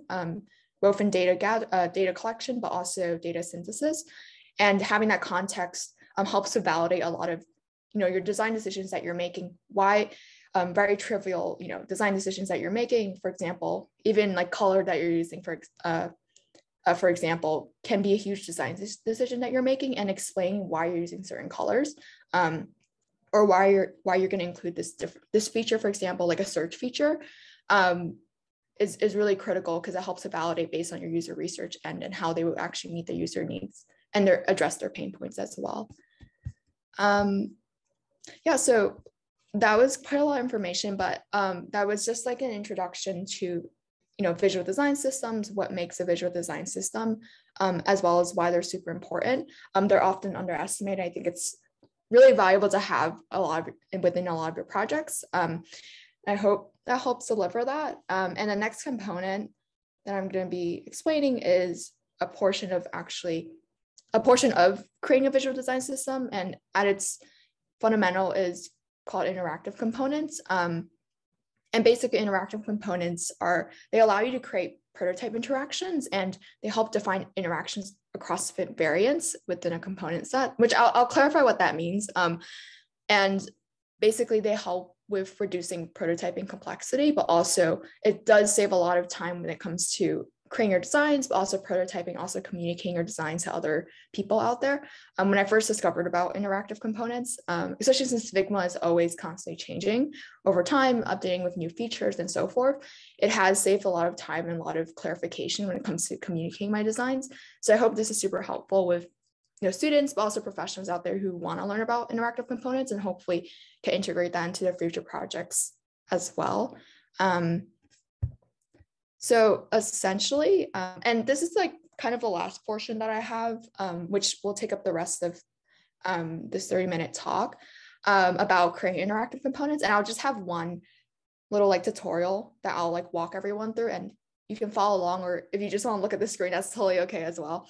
But essentially interactive components, what they allow is that what I used to do as well before I knew about interactive components is that I would create separate screens. So if I wanted to show that, if you want to click a button, for example, and, I don't know, you're signing into an account, you oftentimes what I used to do and a lot of designers used to do is we would just create a separate screen. You would show, you're clicking a button or you're unclicking a button and showing those state changes over time. And I would have to, duplicate my screen. And what interactive components allow you to do is you can immediately just have one screen. And when you click on that one screen, it will immediately just have the change state. So what it does is it reduces the amount of screens that you have. And when you think of it from a larger context, if you have so many different functions within one screen, you'll be duplicating so many different screens and it becomes super messy. And you can imagine the amount of like links that you have on Figma, and it just becomes super messy and difficult. So interactive components allows you to have everything in one screen, and it just reduces the complexity and just the messiness of having to communicate that with other people. I hope that clarifies essentially what interactive components do. And this is just like, I hope is a good visual of understanding without interactive components and also with interactive components. And how this relates to visual design systems is that you probably have seen when people search up visual design systems, this is just like a small outline of different states that you have. So the component that I'll be focusing on is buttons. So for example, you have the default state when a button doesn't work, for example, without an icon or with an icon. So these are different, when you are building larger systems, you have all these different variations of a certain component, in this case, a button. And this becomes helpful because when the user is interacting with design, they're constantly changing their state of the component. And we don't want to have to duplicate every screen to show those changes as the user is interacting, and we just want it on one screen. And just to clarify, when I say variants, there's going to be two words that are super important when it comes to interactive components, which I'll describe as the two most important that everyone should probably know, and it's probably the only two that you would really know with interactive components is variants. And essentially variants they're just different variations, as the word has indicated, is just different variations of a button. So it could be different colors. If you're adding an icon to it, if it's an outline button instead of a filled button. And variants are basically just a way to define all these different variations of your component. And then properties are essentially, they help define how you would categorize all these different changes. So for example, from a higher level category of like, if you're defining red versus purple, like obviously that would be under the categories color. So properties are essentially just defining all these different ways of categorizing which part of your component you're going to be changing. So it could be the state, the lining, the icon, and so forth. And each property has their own values. So these are basically different attributes to your variant. So, as example, the color red and purple would be the value of the property color. Basically, this is outlined right here, and it's very helpful when it comes to creating visual design systems that you're building it out, when you have all these different ways of defining your components. So the last portion is walking through how to create an interactive component. I just figured it'd be easier, especially when you're trying to demonstrate things, to like walk people through it than just having pictures and just explaining it to them, because it's very different when you're explaining what these definitions are versus actually walking through how to create one. So this one I took from Figma. The Figma community has a lot of great libraries, design systems, and also just educational tutorials about learning how to create different things in Figma. So interactive components could be one, using branching reviews as another, and so forth. And I just took this one slide from Figma community in one of their files, but I will be walking through how to actually create interactive component at its foundational level. And essentially what I'm going to be showing is something very similar to what I've taken from the Figma file. And we're going to be creating something similar to this where you have different selections. So typically when you're without interactive components, what you would have is a lot of designers would actually like have to duplicate their screen, the screen that they currently have, to show that they're clicking all of these different, selections that they have when it comes to toppings. And instead of having to create all those screens to show each individual click, which obviously becomes super messy when you're trying to give users more flexibility in terms of clicking different options, and you don't want to have to create all these different screens to show you click this first option versus the second one, third, and fourth one. And it just becomes a lot. So instead of that, we'll just have what interactive components allow is you can have this one screen, this one screen in which you can just click, and unclick. So I'm going to show this like super foundational one, and it becomes very helpful as you're building other components out there.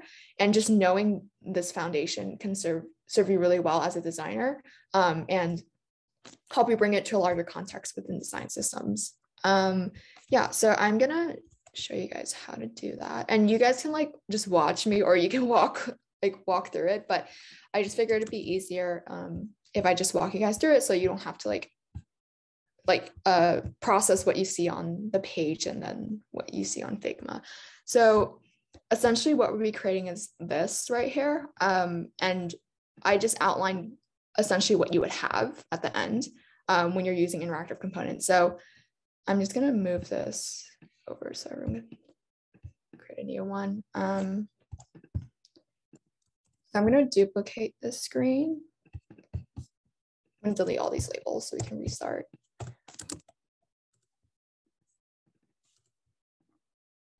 And if you have any questions, you can just drop it on the screen, and I can always like walk through it later. Again, if anyone needs any clarifications. So if we start with this one label, so essentially for this, it's just an auto layout frame where I have the rectangle. You just create a rectangle that's has no filler, has an outline, as well as a label. So very simple. You just create your little selection with a label and a button, a label, and also like this little checkbox. And what I do next is that once you create your original variant, so your original component, you want to create a variant of it. And a variant of it would be, for example, this label right here where it's filled. So this is the original component that you have, and you also want a variant of that, so the one that is filled. What you do first is that the first step to create interactive components is to first create a variant. So to first create a variant is you would want to make this a component. So in order to make a component, you see this little like rotated four square icon. So it says create component. You simply just create a component. And essentially what it does is that components are shared. So what it allows you to do is that if you look at your local components, you can always reuse them. And essentially right after that, once you create a component, what you can do is create a variant. So if you look on your right sidebar, it says variants right there. You essentially just create a variant. And what it does is that it immediately duplicates for you an extra variant. And what you can do is that you can change this variant on your own in terms of what version you want this component to be. So for this variant, it's going to be a filled checkbox. So similar to this, I'm just going to take the rectangle that we have here. I'm going to adjust it. So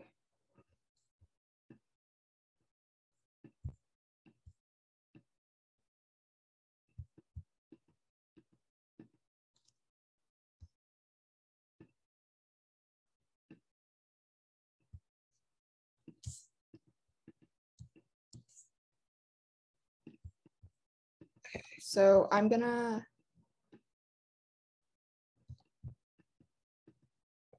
make this, okay, I'm just gonna move this back. And you can always adjust like the sizing of your component. So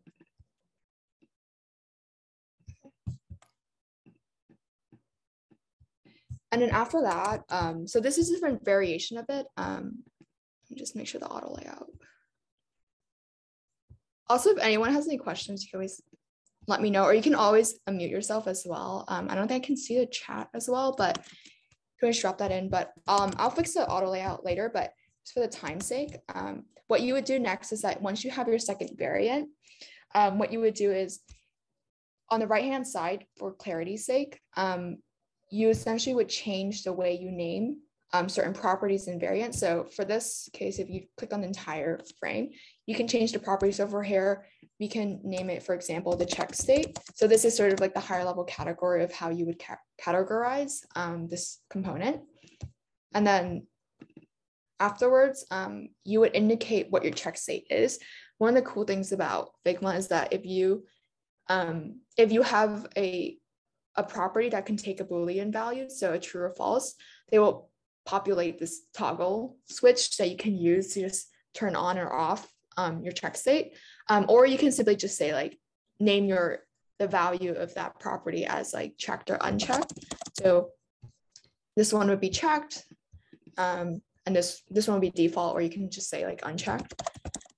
Or you have the option of doing true or false. Let me show everyone that. So this one would be true, would be false.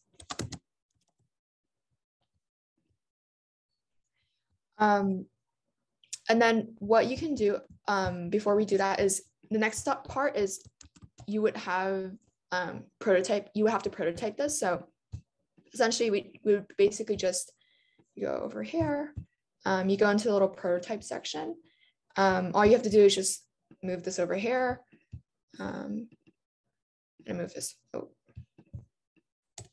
click on the little square. So you move over here, and then if you want to unclick it, you just move over here. Yeah.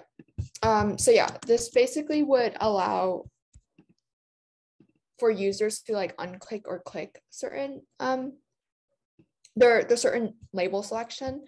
So if we just like run this, if we take out, or if you just like take a copy of this, if you go in your assets,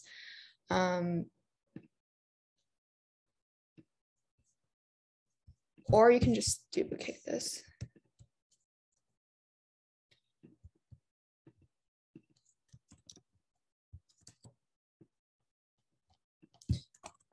If we try to run this, let me just put this over here, or we could just leave it here.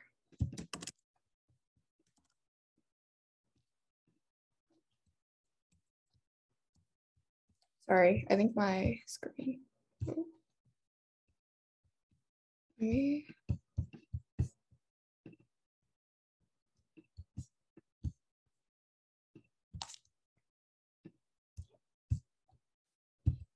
I don't know why it's moving to second screen, but essentially, basically what would happen is when you click on this button, very much like when you click over here, maybe.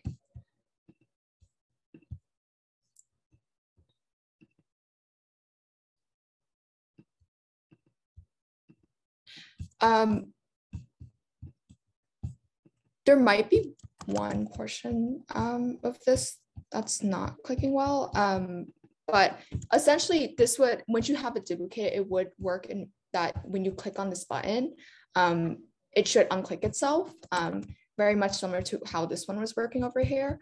And essentially that's what makes the interactive component, and that you don't have to like duplicate different screens in order to actually make that work. And you can just immediately have that in one spot. Yeah, I will work through this as there's like questions coming in. I think there just might be one minor thing that I might be overlooking, why this is moving to a different screen of the presentation, but yeah, if there's any like questions anyone has about like I address this. I'm happy to answer along the way and like multitask on this. Awesome. Yeah. So I'll go ahead and help facilitate that. So the first thing that I want to ask you though is it okay if we drop your LinkedIn in the chat? Yeah. And then do you want to share this Figma? If so, if you can drop the link in the channel. Yeah, I can share that. I'll do that in a few minutes. Sure, no problem. And then, so we have a question in the chat from Daniel, and his question was, do you have any thoughts about integrating design systems with UX organizing principles like OOUX? And then you can also come up mute too, if you need to. Go ahead, Jen. Or wireframes. Yeah, could you repeat the last part? I think I might have missed you on that. Yeah, so do you have any thoughts about integrating design systems with UX organizing principles like OOUX? So I've never heard of OOUX before, but when it comes to integrating like guidelines and principles, the most common one that I have used is accessibility. And I always keep it less of a checklist and more forefront of a lot of my designs. And when it comes to integrating that within your design system, it's important to have conversations early on with a lot of cross-functional teams. So when you're working with engineers or product managers, whether that's in the form of like agile development or when you're having your stand-up every week, it's important to have that conversation before you actually go and design your systems, to have those conversations about what principles will be guiding your project, your design systems. And that's really led by the project and the end product that you're going to be designing and you're going to be delivering out there into the market, as well as also the brand. For example, if we think about certain companies that focus on like editorial, for example, there's certain like principles that are super important to guide those projects. Obviously accessibility would be one of them, ensuring that different readers can actually read their content on the screen.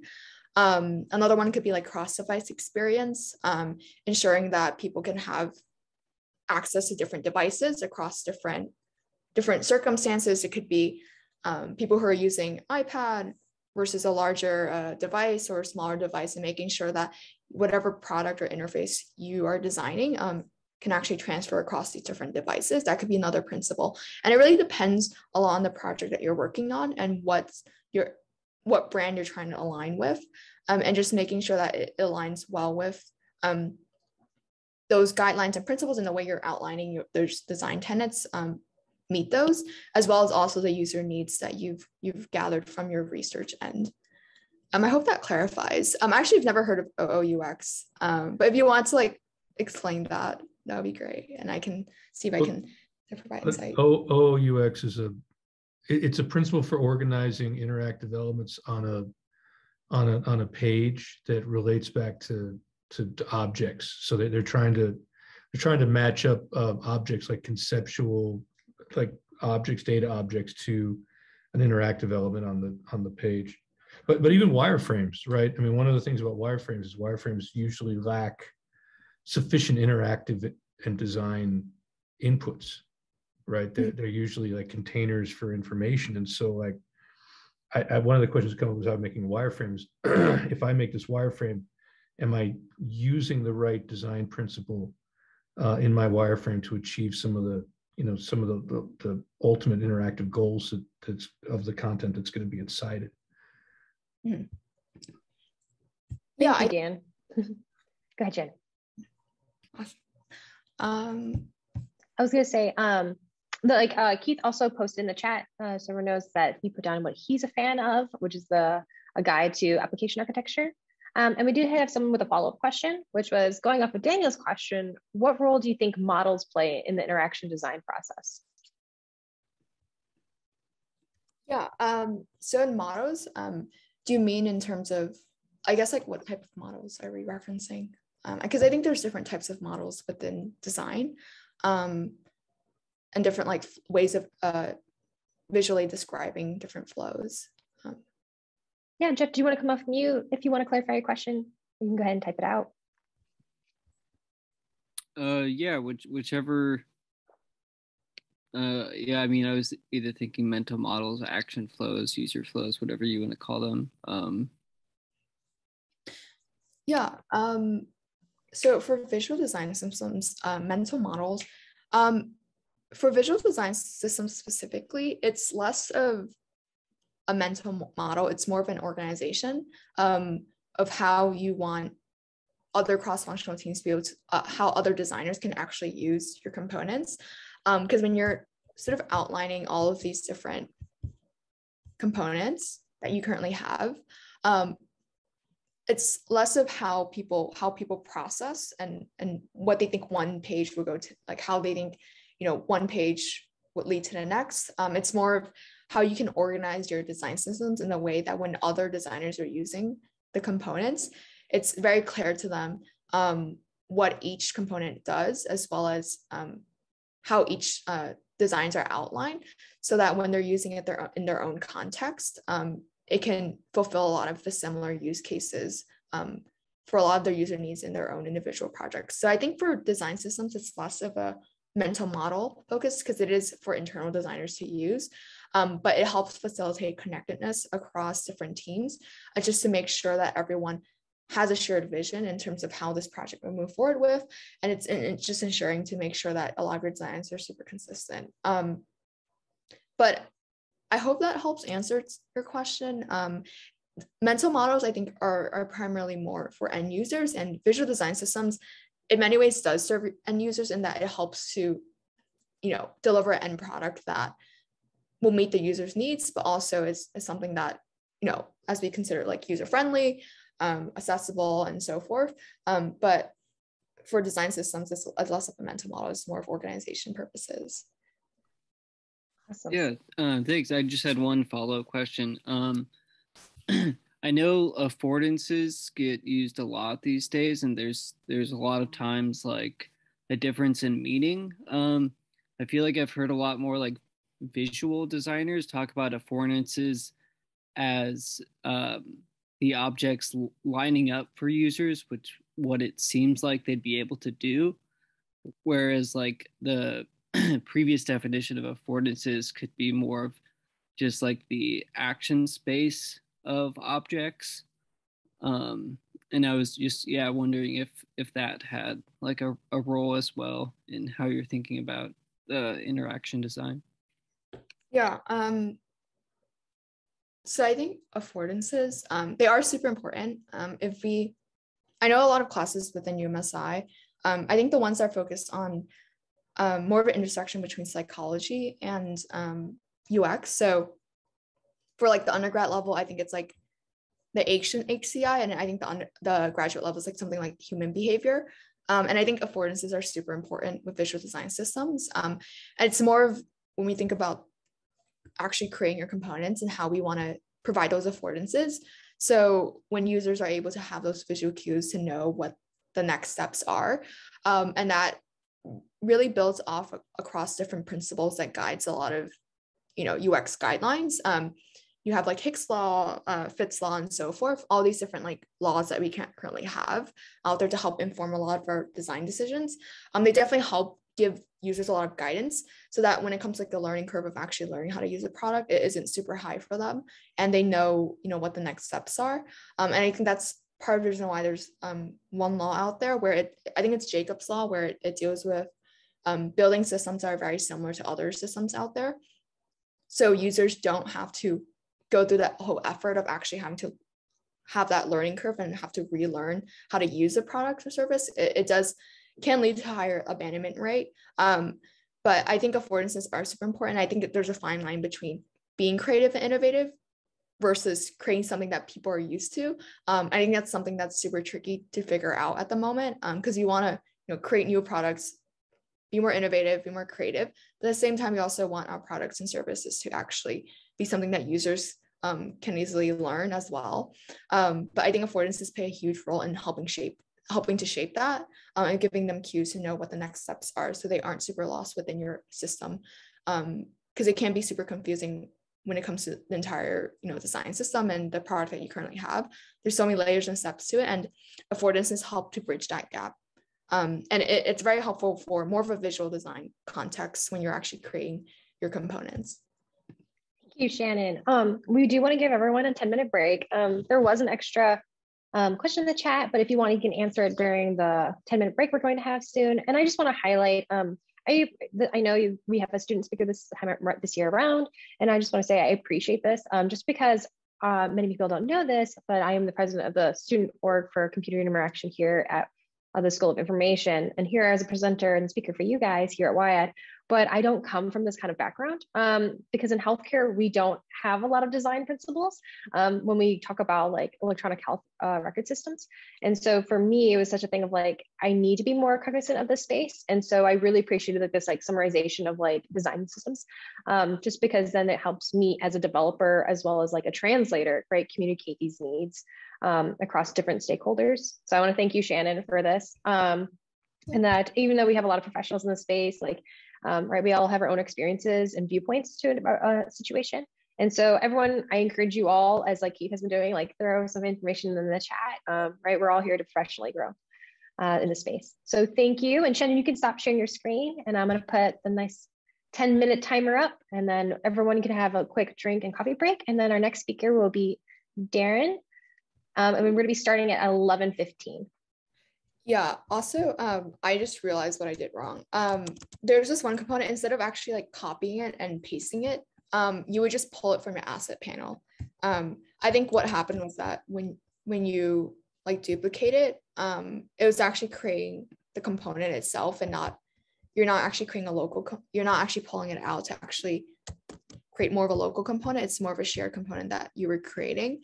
So instead of like duplicating, pulling it from an assets panels away.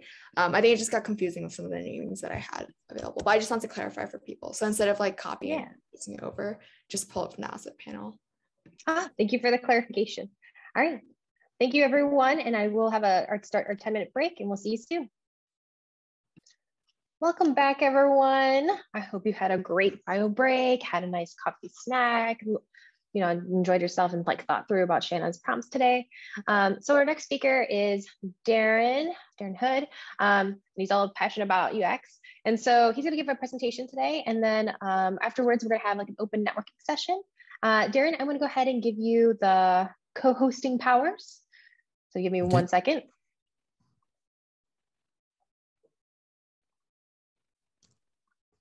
All right, and I'm gonna stop sharing. All right.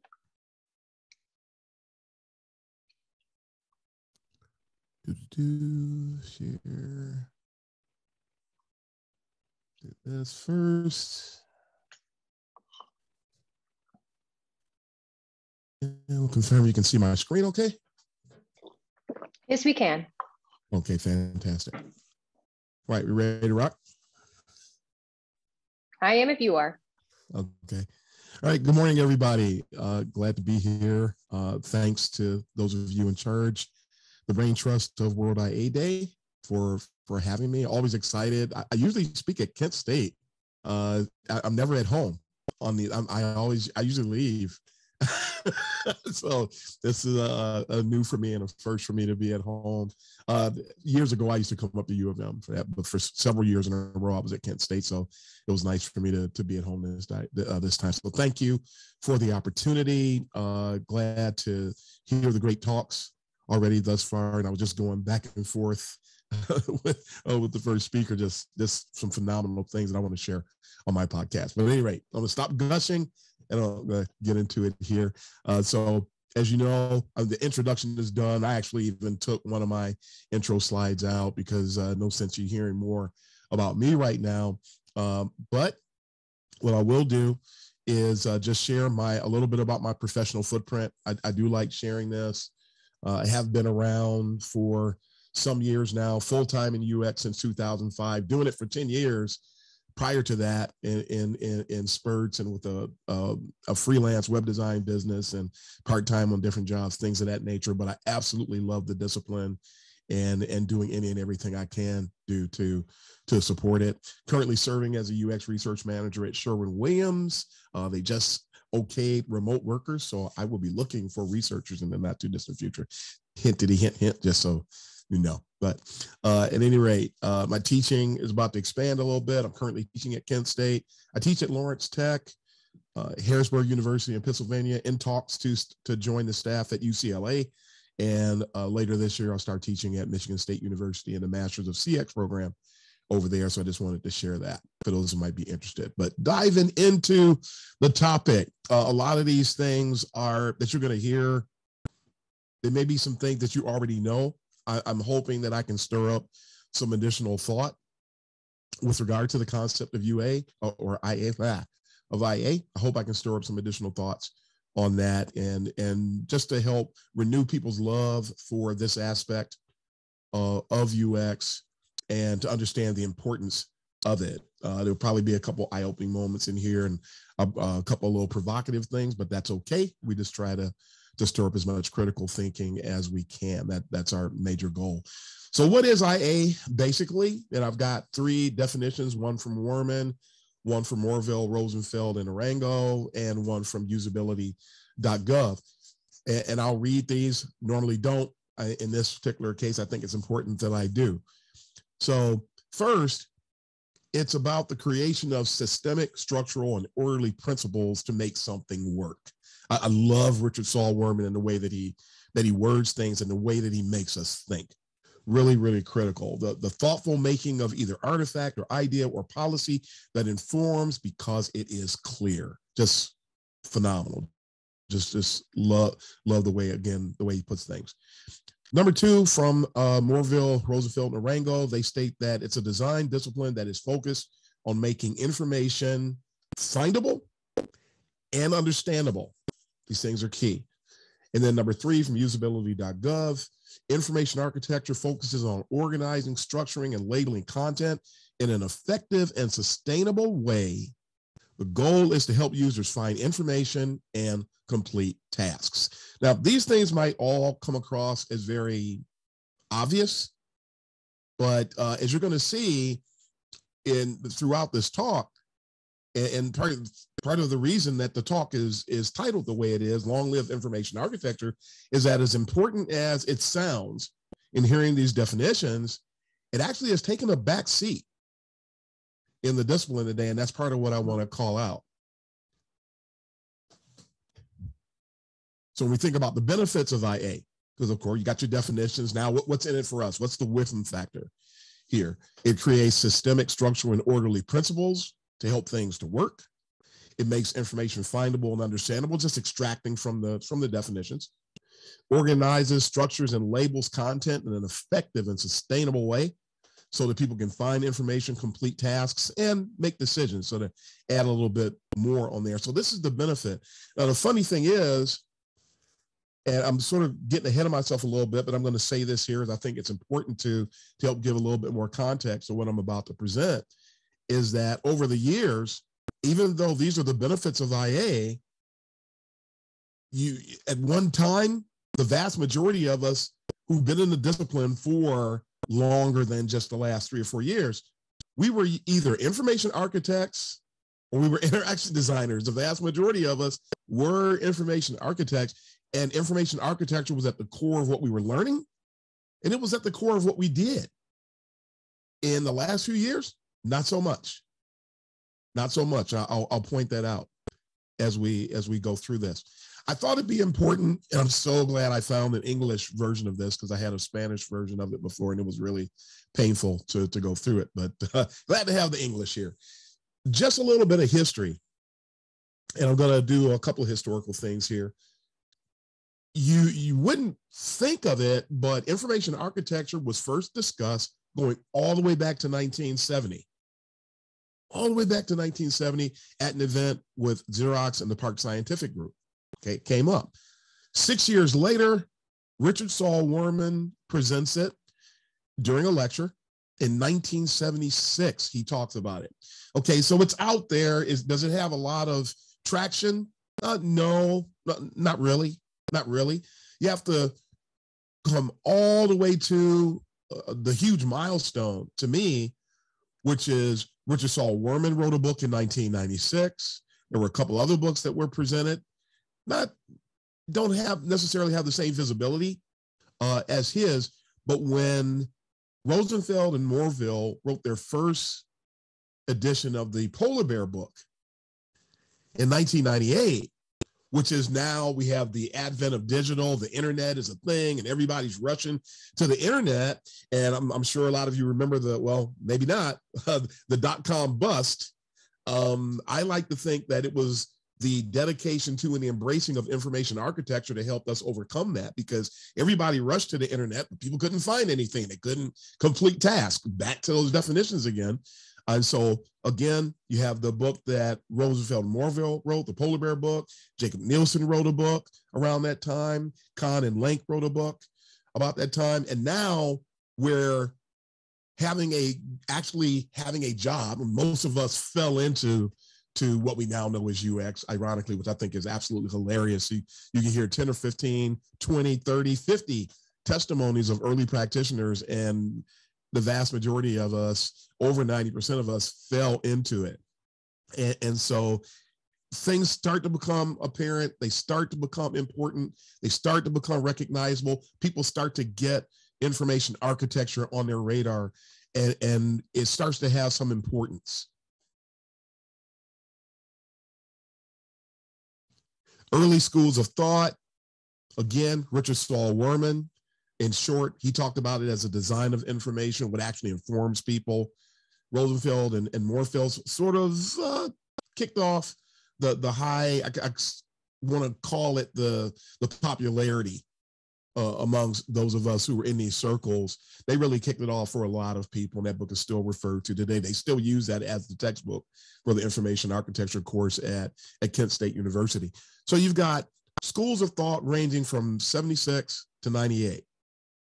All foundational when you really think about it, some more recognizable, more popular than others, but that's our foundation.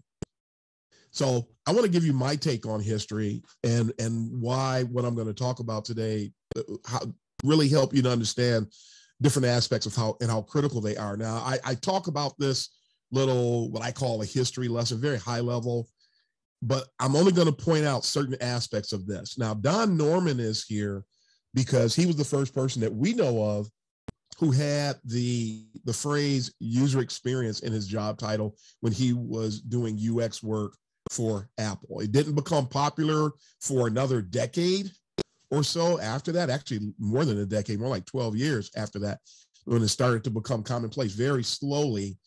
But he's the one that sort of kicked it off. We like to think of it that way. So I keep that in here.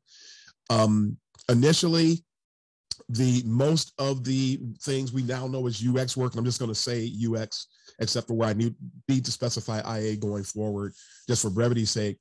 A lot of the initial work was done, the vast majority of it was done in creative agencies or by creative agencies for corporations.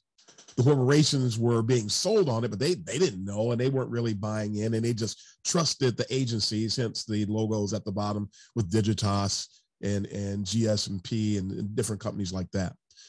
Now, once that, some of you are, I'm sure, are familiar with the research that was done. IBM did some research and NASA did some research about the importance of user-centered design and the impact it has from an ROI perspective. And there were two different sets of results, and other people have done studies after that, but it was those first initial studies that came up that were really huge, because combining the two, for every dollar you invest in UX, you get anywhere from $100 to $250 in return. Well, that's why I have the logos at the top, the corporations, because that's when they decided the light bulbs went on. All they heard was profit. And so they get involved and they start to invest more with the creative agencies. And some of them started to establish UX teams in-house. They're going after that ROI that they heard about. Now, did they learn about UX? No, they just decorated their halls, as some of us like to say, with UX people, but it still opened the door. And so this little illustration at the bottom is just reflective of a lot of the interviewing and a lot of this massive drive and of open positions available across the employment landscape. But that's also why I have that little toxicity, that little nuclear icon there, because this is where the problem comes in. Now, IA used to dominate in UX spaces. When you had the issue where you have more open positions than qualified people to fill them. That's when the issues started to happen. And so I'm going to go beyond this now because we don't need to look at that anymore. And I want to illustrate it this way. So again, interaction design was, you see books about interaction design before you see books about information architecture that were written. So back in 96, not a lot of emphasis on IA, a little bit in the books, but not much. And it certainly wasn't called IA. The big milestone for us is 1998, as mentioned, when a few books come out.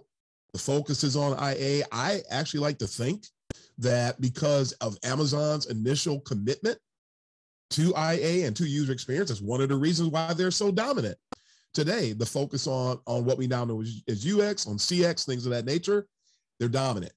And they made sure that they nailed those things and invested properly. And now the ROI speaks for itself. But that was the heyday of IA starting in 98. Now, over time, 2005 to 2007, you start to see the rise of the unicorn. The corporations want to bring UX people in-house, but they don't want to bring in people for all these little specializations. They don't want to have a person that's doing code and a person that's over here doing this and a person that's over there doing that. And so you start to see the rise of the unicorn in about 2005 to 2007. Are they still looking for them today? Yeah, but that's when the drive really started. And to a great extent, a lot of us we were information architects that grew to being UX designers and UX architects, and we did everything. The UX architect and the UX designer, we did research, we did information architecture, we did interaction design, we did everything. So pretty interesting how all that started to pan out. Fast forward to 2013, and notice, if you will, IA is getting smaller in this illustration. Then you have the rise of design thinking. And the rise of, which I'm not going to get into in detail, we're just going to focus on IA today. Some of you know how I am, and I'm going to leave my soapbox over here and stick focus here. Design thinking starts to rise, less focus on IA. In 2019 to 2022, we see the common phrase, everybody's a UXer, everybody's a designer, and focus on IA reduces even more. So I think I'm hoping you're starting to see the dilemma at hand here, is that IA had its heyday, and then over time, it just continues, the focus continues to reduce. And that is an issue that is still bogging us down a bit today. There's an educational side that I would like everybody to consider. Now, back in the mid-90s, again, we fell into UX, many of us. You surely didn't find a program that would allow you to study a lot of the things that we now know today as UX. But in 2000, degree programs did start to be established at different universities. I'm really happy about that. That's a good thing. We need formal education around anything that needs to be a point of expertise, no matter what the discipline is. In 2011, and remember what was going on before, and I'll sort of bring a lot of this together in a moment, the boot camps get established. In particular, there were already developer boot camps, but UX boot camps came on the scene in about 2011. These are for-profit learning centers. I remember one when I went to the Wayback Machine just to study their marketing. I noticed that you see them start to advertise UX courses in 2011, but they were focusing on lean UX. There was no focus on, not only then in 2011, but even today, there is no focus in the boot camps on UX. And I've got a quote from a person that you may find interesting here in a moment, that it's one person's quote, but I've talked to countless individuals who all had the same testimony. The MOOCs came along, massive open online courses, your edX, your Udemy, Coursera, places like that. People could learn about UX, but there is not a consistent presentation of or emphasis on information architecture. So that, again, it parallels how you see the reduced focus on the discipline. 2018, micro degrees becoming more common. And again, you can learn about UX, but you don't see the emphasis on IA that's reflective of what we need in today's design culture. Now, just to help illustrate what's going on from a bootcamp perspective today, and this is a direct quote that came from someone, and again, I talked to many people who feel the same exact way.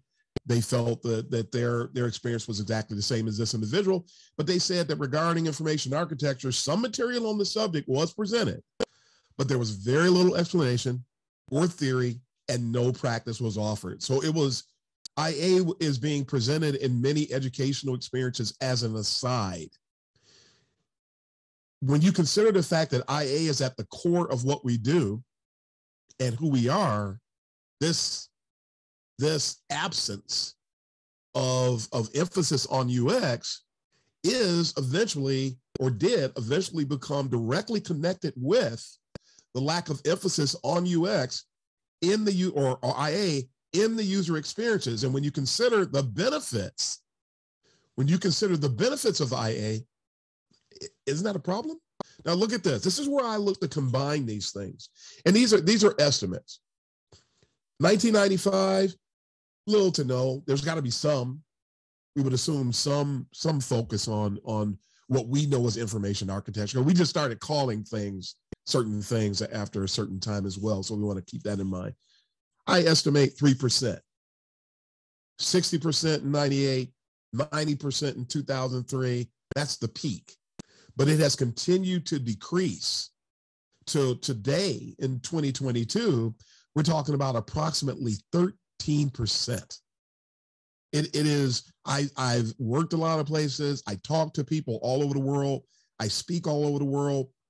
I have my podcast. I talk to my guests. I talk to people. I mentor people. And the topic of IA frequently comes up because I'm asking about it. And I inquire with a lot of people, and they either don't know, don't think about it, or there's no emphasis. And so that leads to where we are today. Like, what is going on? IA, again, is at the core of who we are. When you think about the major, what I like to constantly refer to as the major product, what does IA produce? It produces findability. That is the main thing, the main product that comes out of information architecture. And if that's the case, isn't that at the core of every single solitary user experience? I'm reminded of, and I don't have a slide in here to address this, but I think it's good to mention it here. Many of you are familiar with vitamin T. Vitamin T did some research, and I believe it was about 2017, 2018 that the results were shared. And they said that 97% of websites, the experiences were actually not optimal. I paraphrase. 97%. That's the part that stands out to me. 97% of experiences are not optimal, but it's because of that same degraded experience that I alluded to, and the fact that IA is not being taught, it's not being learned, there's no focus on it. There have been some books that have been published lately on information architecture, but not very many. I have a book list up on Medium. I share it regularly, and people get excited when they find out about it, and it's like their first foray into information architecture. And that's why I constantly share the information I'm sharing with you today, because we have to turn back to information architecture. The long-lived information architecture is not just a cute phrase, or it's not a cute phrase at all. We need to make sure that we're putting the proper emphasis on it. We need to make sure that we're sharpening our saw concerning it.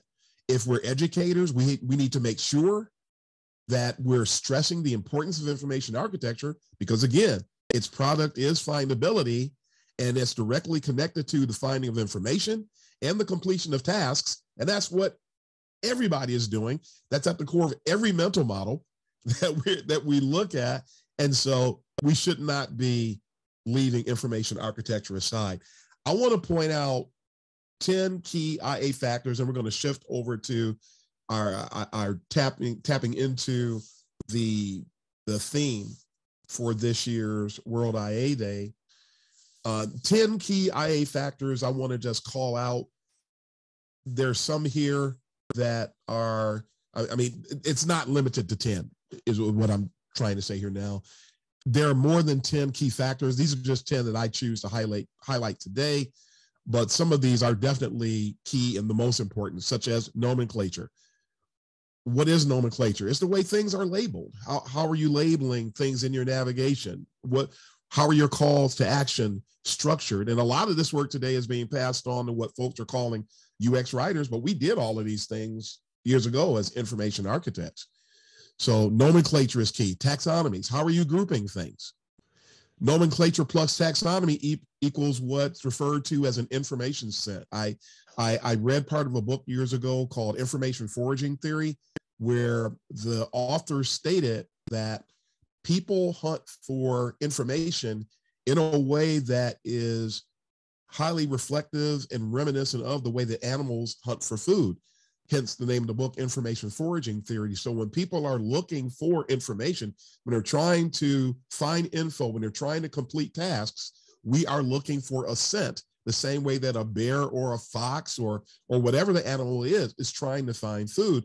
And so the nomenclature plus the taxonomy, you know when you nailed it, because then people get the proper information sent, and then they can find what it is that they're looking for. This information, the nomenclature, and the taxonomies usually make up number 4. The navigation, that's usually where you find it. There's some other elements, and I'll talk about those in a moment. And so all of these come together as part of key aspects of information architecture. Number 5 is findability. This, again, is the major product. This is what a strong information architecture, or what any information architecture should produce. Even a bad one will produce it, or produce a non-findability. If people can't find what they're looking for, you have an IA problem. So findability is key, facilitating the ease by which info and tasks are found and completed within an experience. Search. Some people don't think that search is a part of information architecture, but it is. The search appliance that's used is key. Every search experience has an appliance. How are you actually supporting the search experience? How are you searching how results are displayed? If you have suggestive search as part of it, what's the database that's tied into that suggestive search? I remember doing a search years ago on a website, and I love typos because we get a lot of free entertainment out of typos. And one day I was trying to type something, and I typed SLY, SLY, on the Delta Faucet site. They fixed this. This is years ago. I typed in SLY, and when I typed in SLY, the suggestive search said Sylvester Stallone. I'm thinking, why is that a suggestion? And so, of course, curiosity is at the core of what we do as well. So, of course, I clicked on it. I click on it thinking that apparently, are you meaning to tell me there's a Sylvester Stallone Delta Faucet special edition? So I click on it, and then it says the results. It brought back the null results. Why did you suggest something that's not here? Why did you suggest something that's not relevant? Again, it has to do with findability. If anything that's associated with findability is a part of information architecture. So for those that may not have been aware, search is a part of that. I like to separate number 7 from number 6, because filtering and faceting are a part of the search experience. People should be able to take the results that come back, especially if they're a lot, and then filter them or break them down in a way that makes them more useful. So the way that we present and filtering and faceting and having that functionality available is critical to the IA. Inline links. Some people don't see inline links as a part of information architecture, but they are. If you can provide easier ways for people to find what they're looking for, then do it. Inline links, not click here, make it an inline link so people can, the link is obvious, people can click it, they can go find what they're looking for, and everybody's good to go. So inline links are a part of that. Content strategy. I know this is a separate discipline, but every time I look at content strategy, I see it as a part of IA. I see it as IA's cousin, if you will. And this is basically revolving around the efforts to manage and optimize the information presented on a site to ensure its value, consistency, and relevance. This is a huge undertaking that we need to make sure that we're paying strict attention to. And again, you have people who are content strategists by trade. That's what they focus on. That's all fine and dandy. But we need to make sure that we provide that information and that functionality on our teams. Somebody has to look at the content. Somebody has to make sure that deprecated content is accounted for. Then there's research impact. So that could be tree testing, card sorting. So these are 10 key IA factors. We want to make sure that we have these, that we're focusing on them. We have these on our radar. We're focusing on them, that everything is being taken care of properly. So tapping into, for the last few minutes here, IA in the connected world. This is the theme for this year's event. According to the folks at World IA Day, in a world where we're connected yet distanced, how do we facilitate connectedness? Information architecture is at the core of this. Remember, the product of information architecture is findability. And I love what Peter Morville said in Ambient Findability. He said, where the internet meets ubiquitous computing, the histories of navigation, communication, commerce, and information seeking converge. So this is key. He also says, speaking of some goals, we want to find our way, we want to find products, we want to find answers, and we want to find ourselves. He goes on to say, once again, findability serves as a useful lens for seeing where we've been and what lies ahead. These are things that are at the core of why a connected world is important.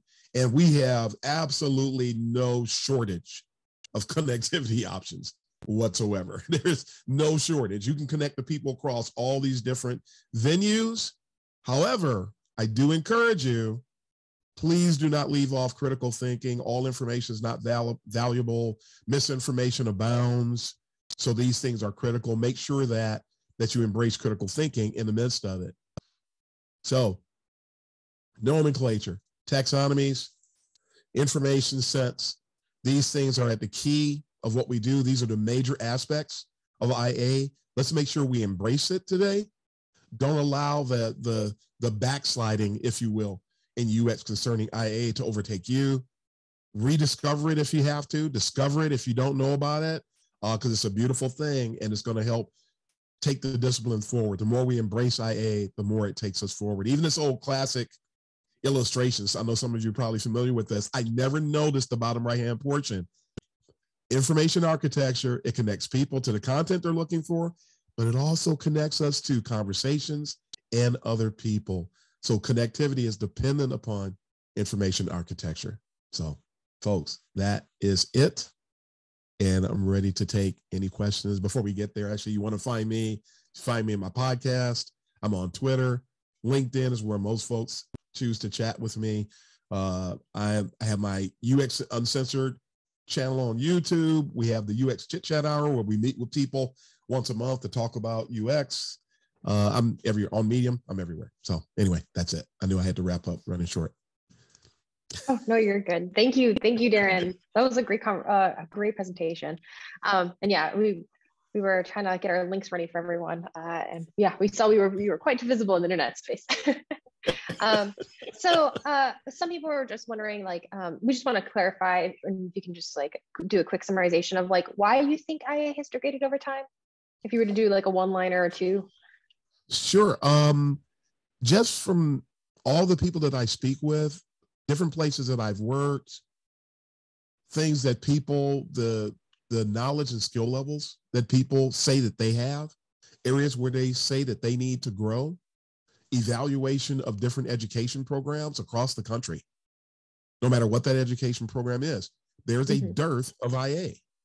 The knowledge of it, the focus on it, understanding of it, including it in curriculums, it's pedagogically absent in a lot of places. And that's a problem because that's at the core of what we do as stated. So if people are not learning it, they're certainly not going to, I mean, you're going to do some of it because it'll happen out of common sense, but the expertise and the fostering of that expertise is not where it should be. I'm laboring to change that. And I think we need to make sure that we do that across the board. Some universities do it, some programs do it, some don't. They just touch on it. Yeah. Did we do it? Yes, check mark. We're good. Yeah.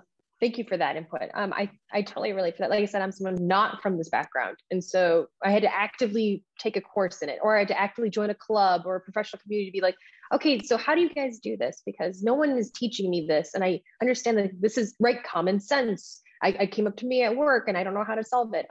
So thank you for that.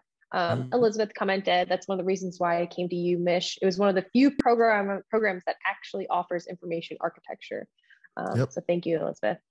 Jeff has a question. Do you think IA has perhaps shifted to other areas like knowledge management and digital creation? Good question, Jeff. I'd say no. Knowledge management is, it's like content strategy. It's an aspect of content strategy.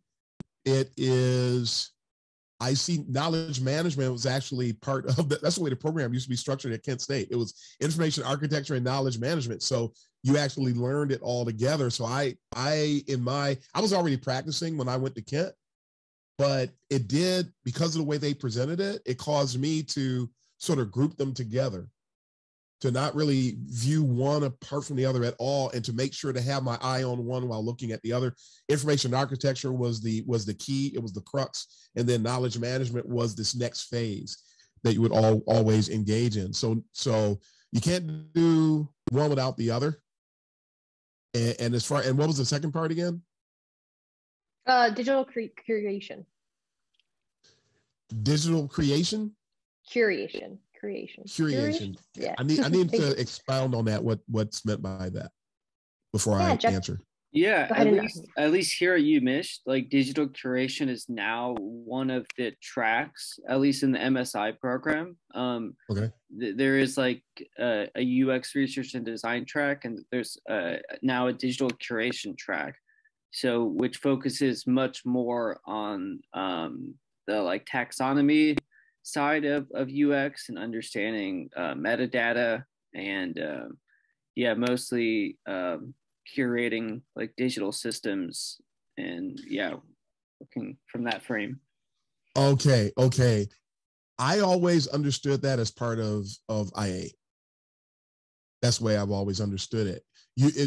Where emphasis might be greater or less depending upon the initiative, depending upon the project, but taxonomy is always a part. I have an illustration. Some of you may have seen it before. I took it out of this deck. I've delivered this talk before, and it was a part of it. And taxonomy I have grouped under information architecture as a part of that discipline. So again, I mean, back in 2003, if you created a website, remember, it's about findability, and SEO was all the rage.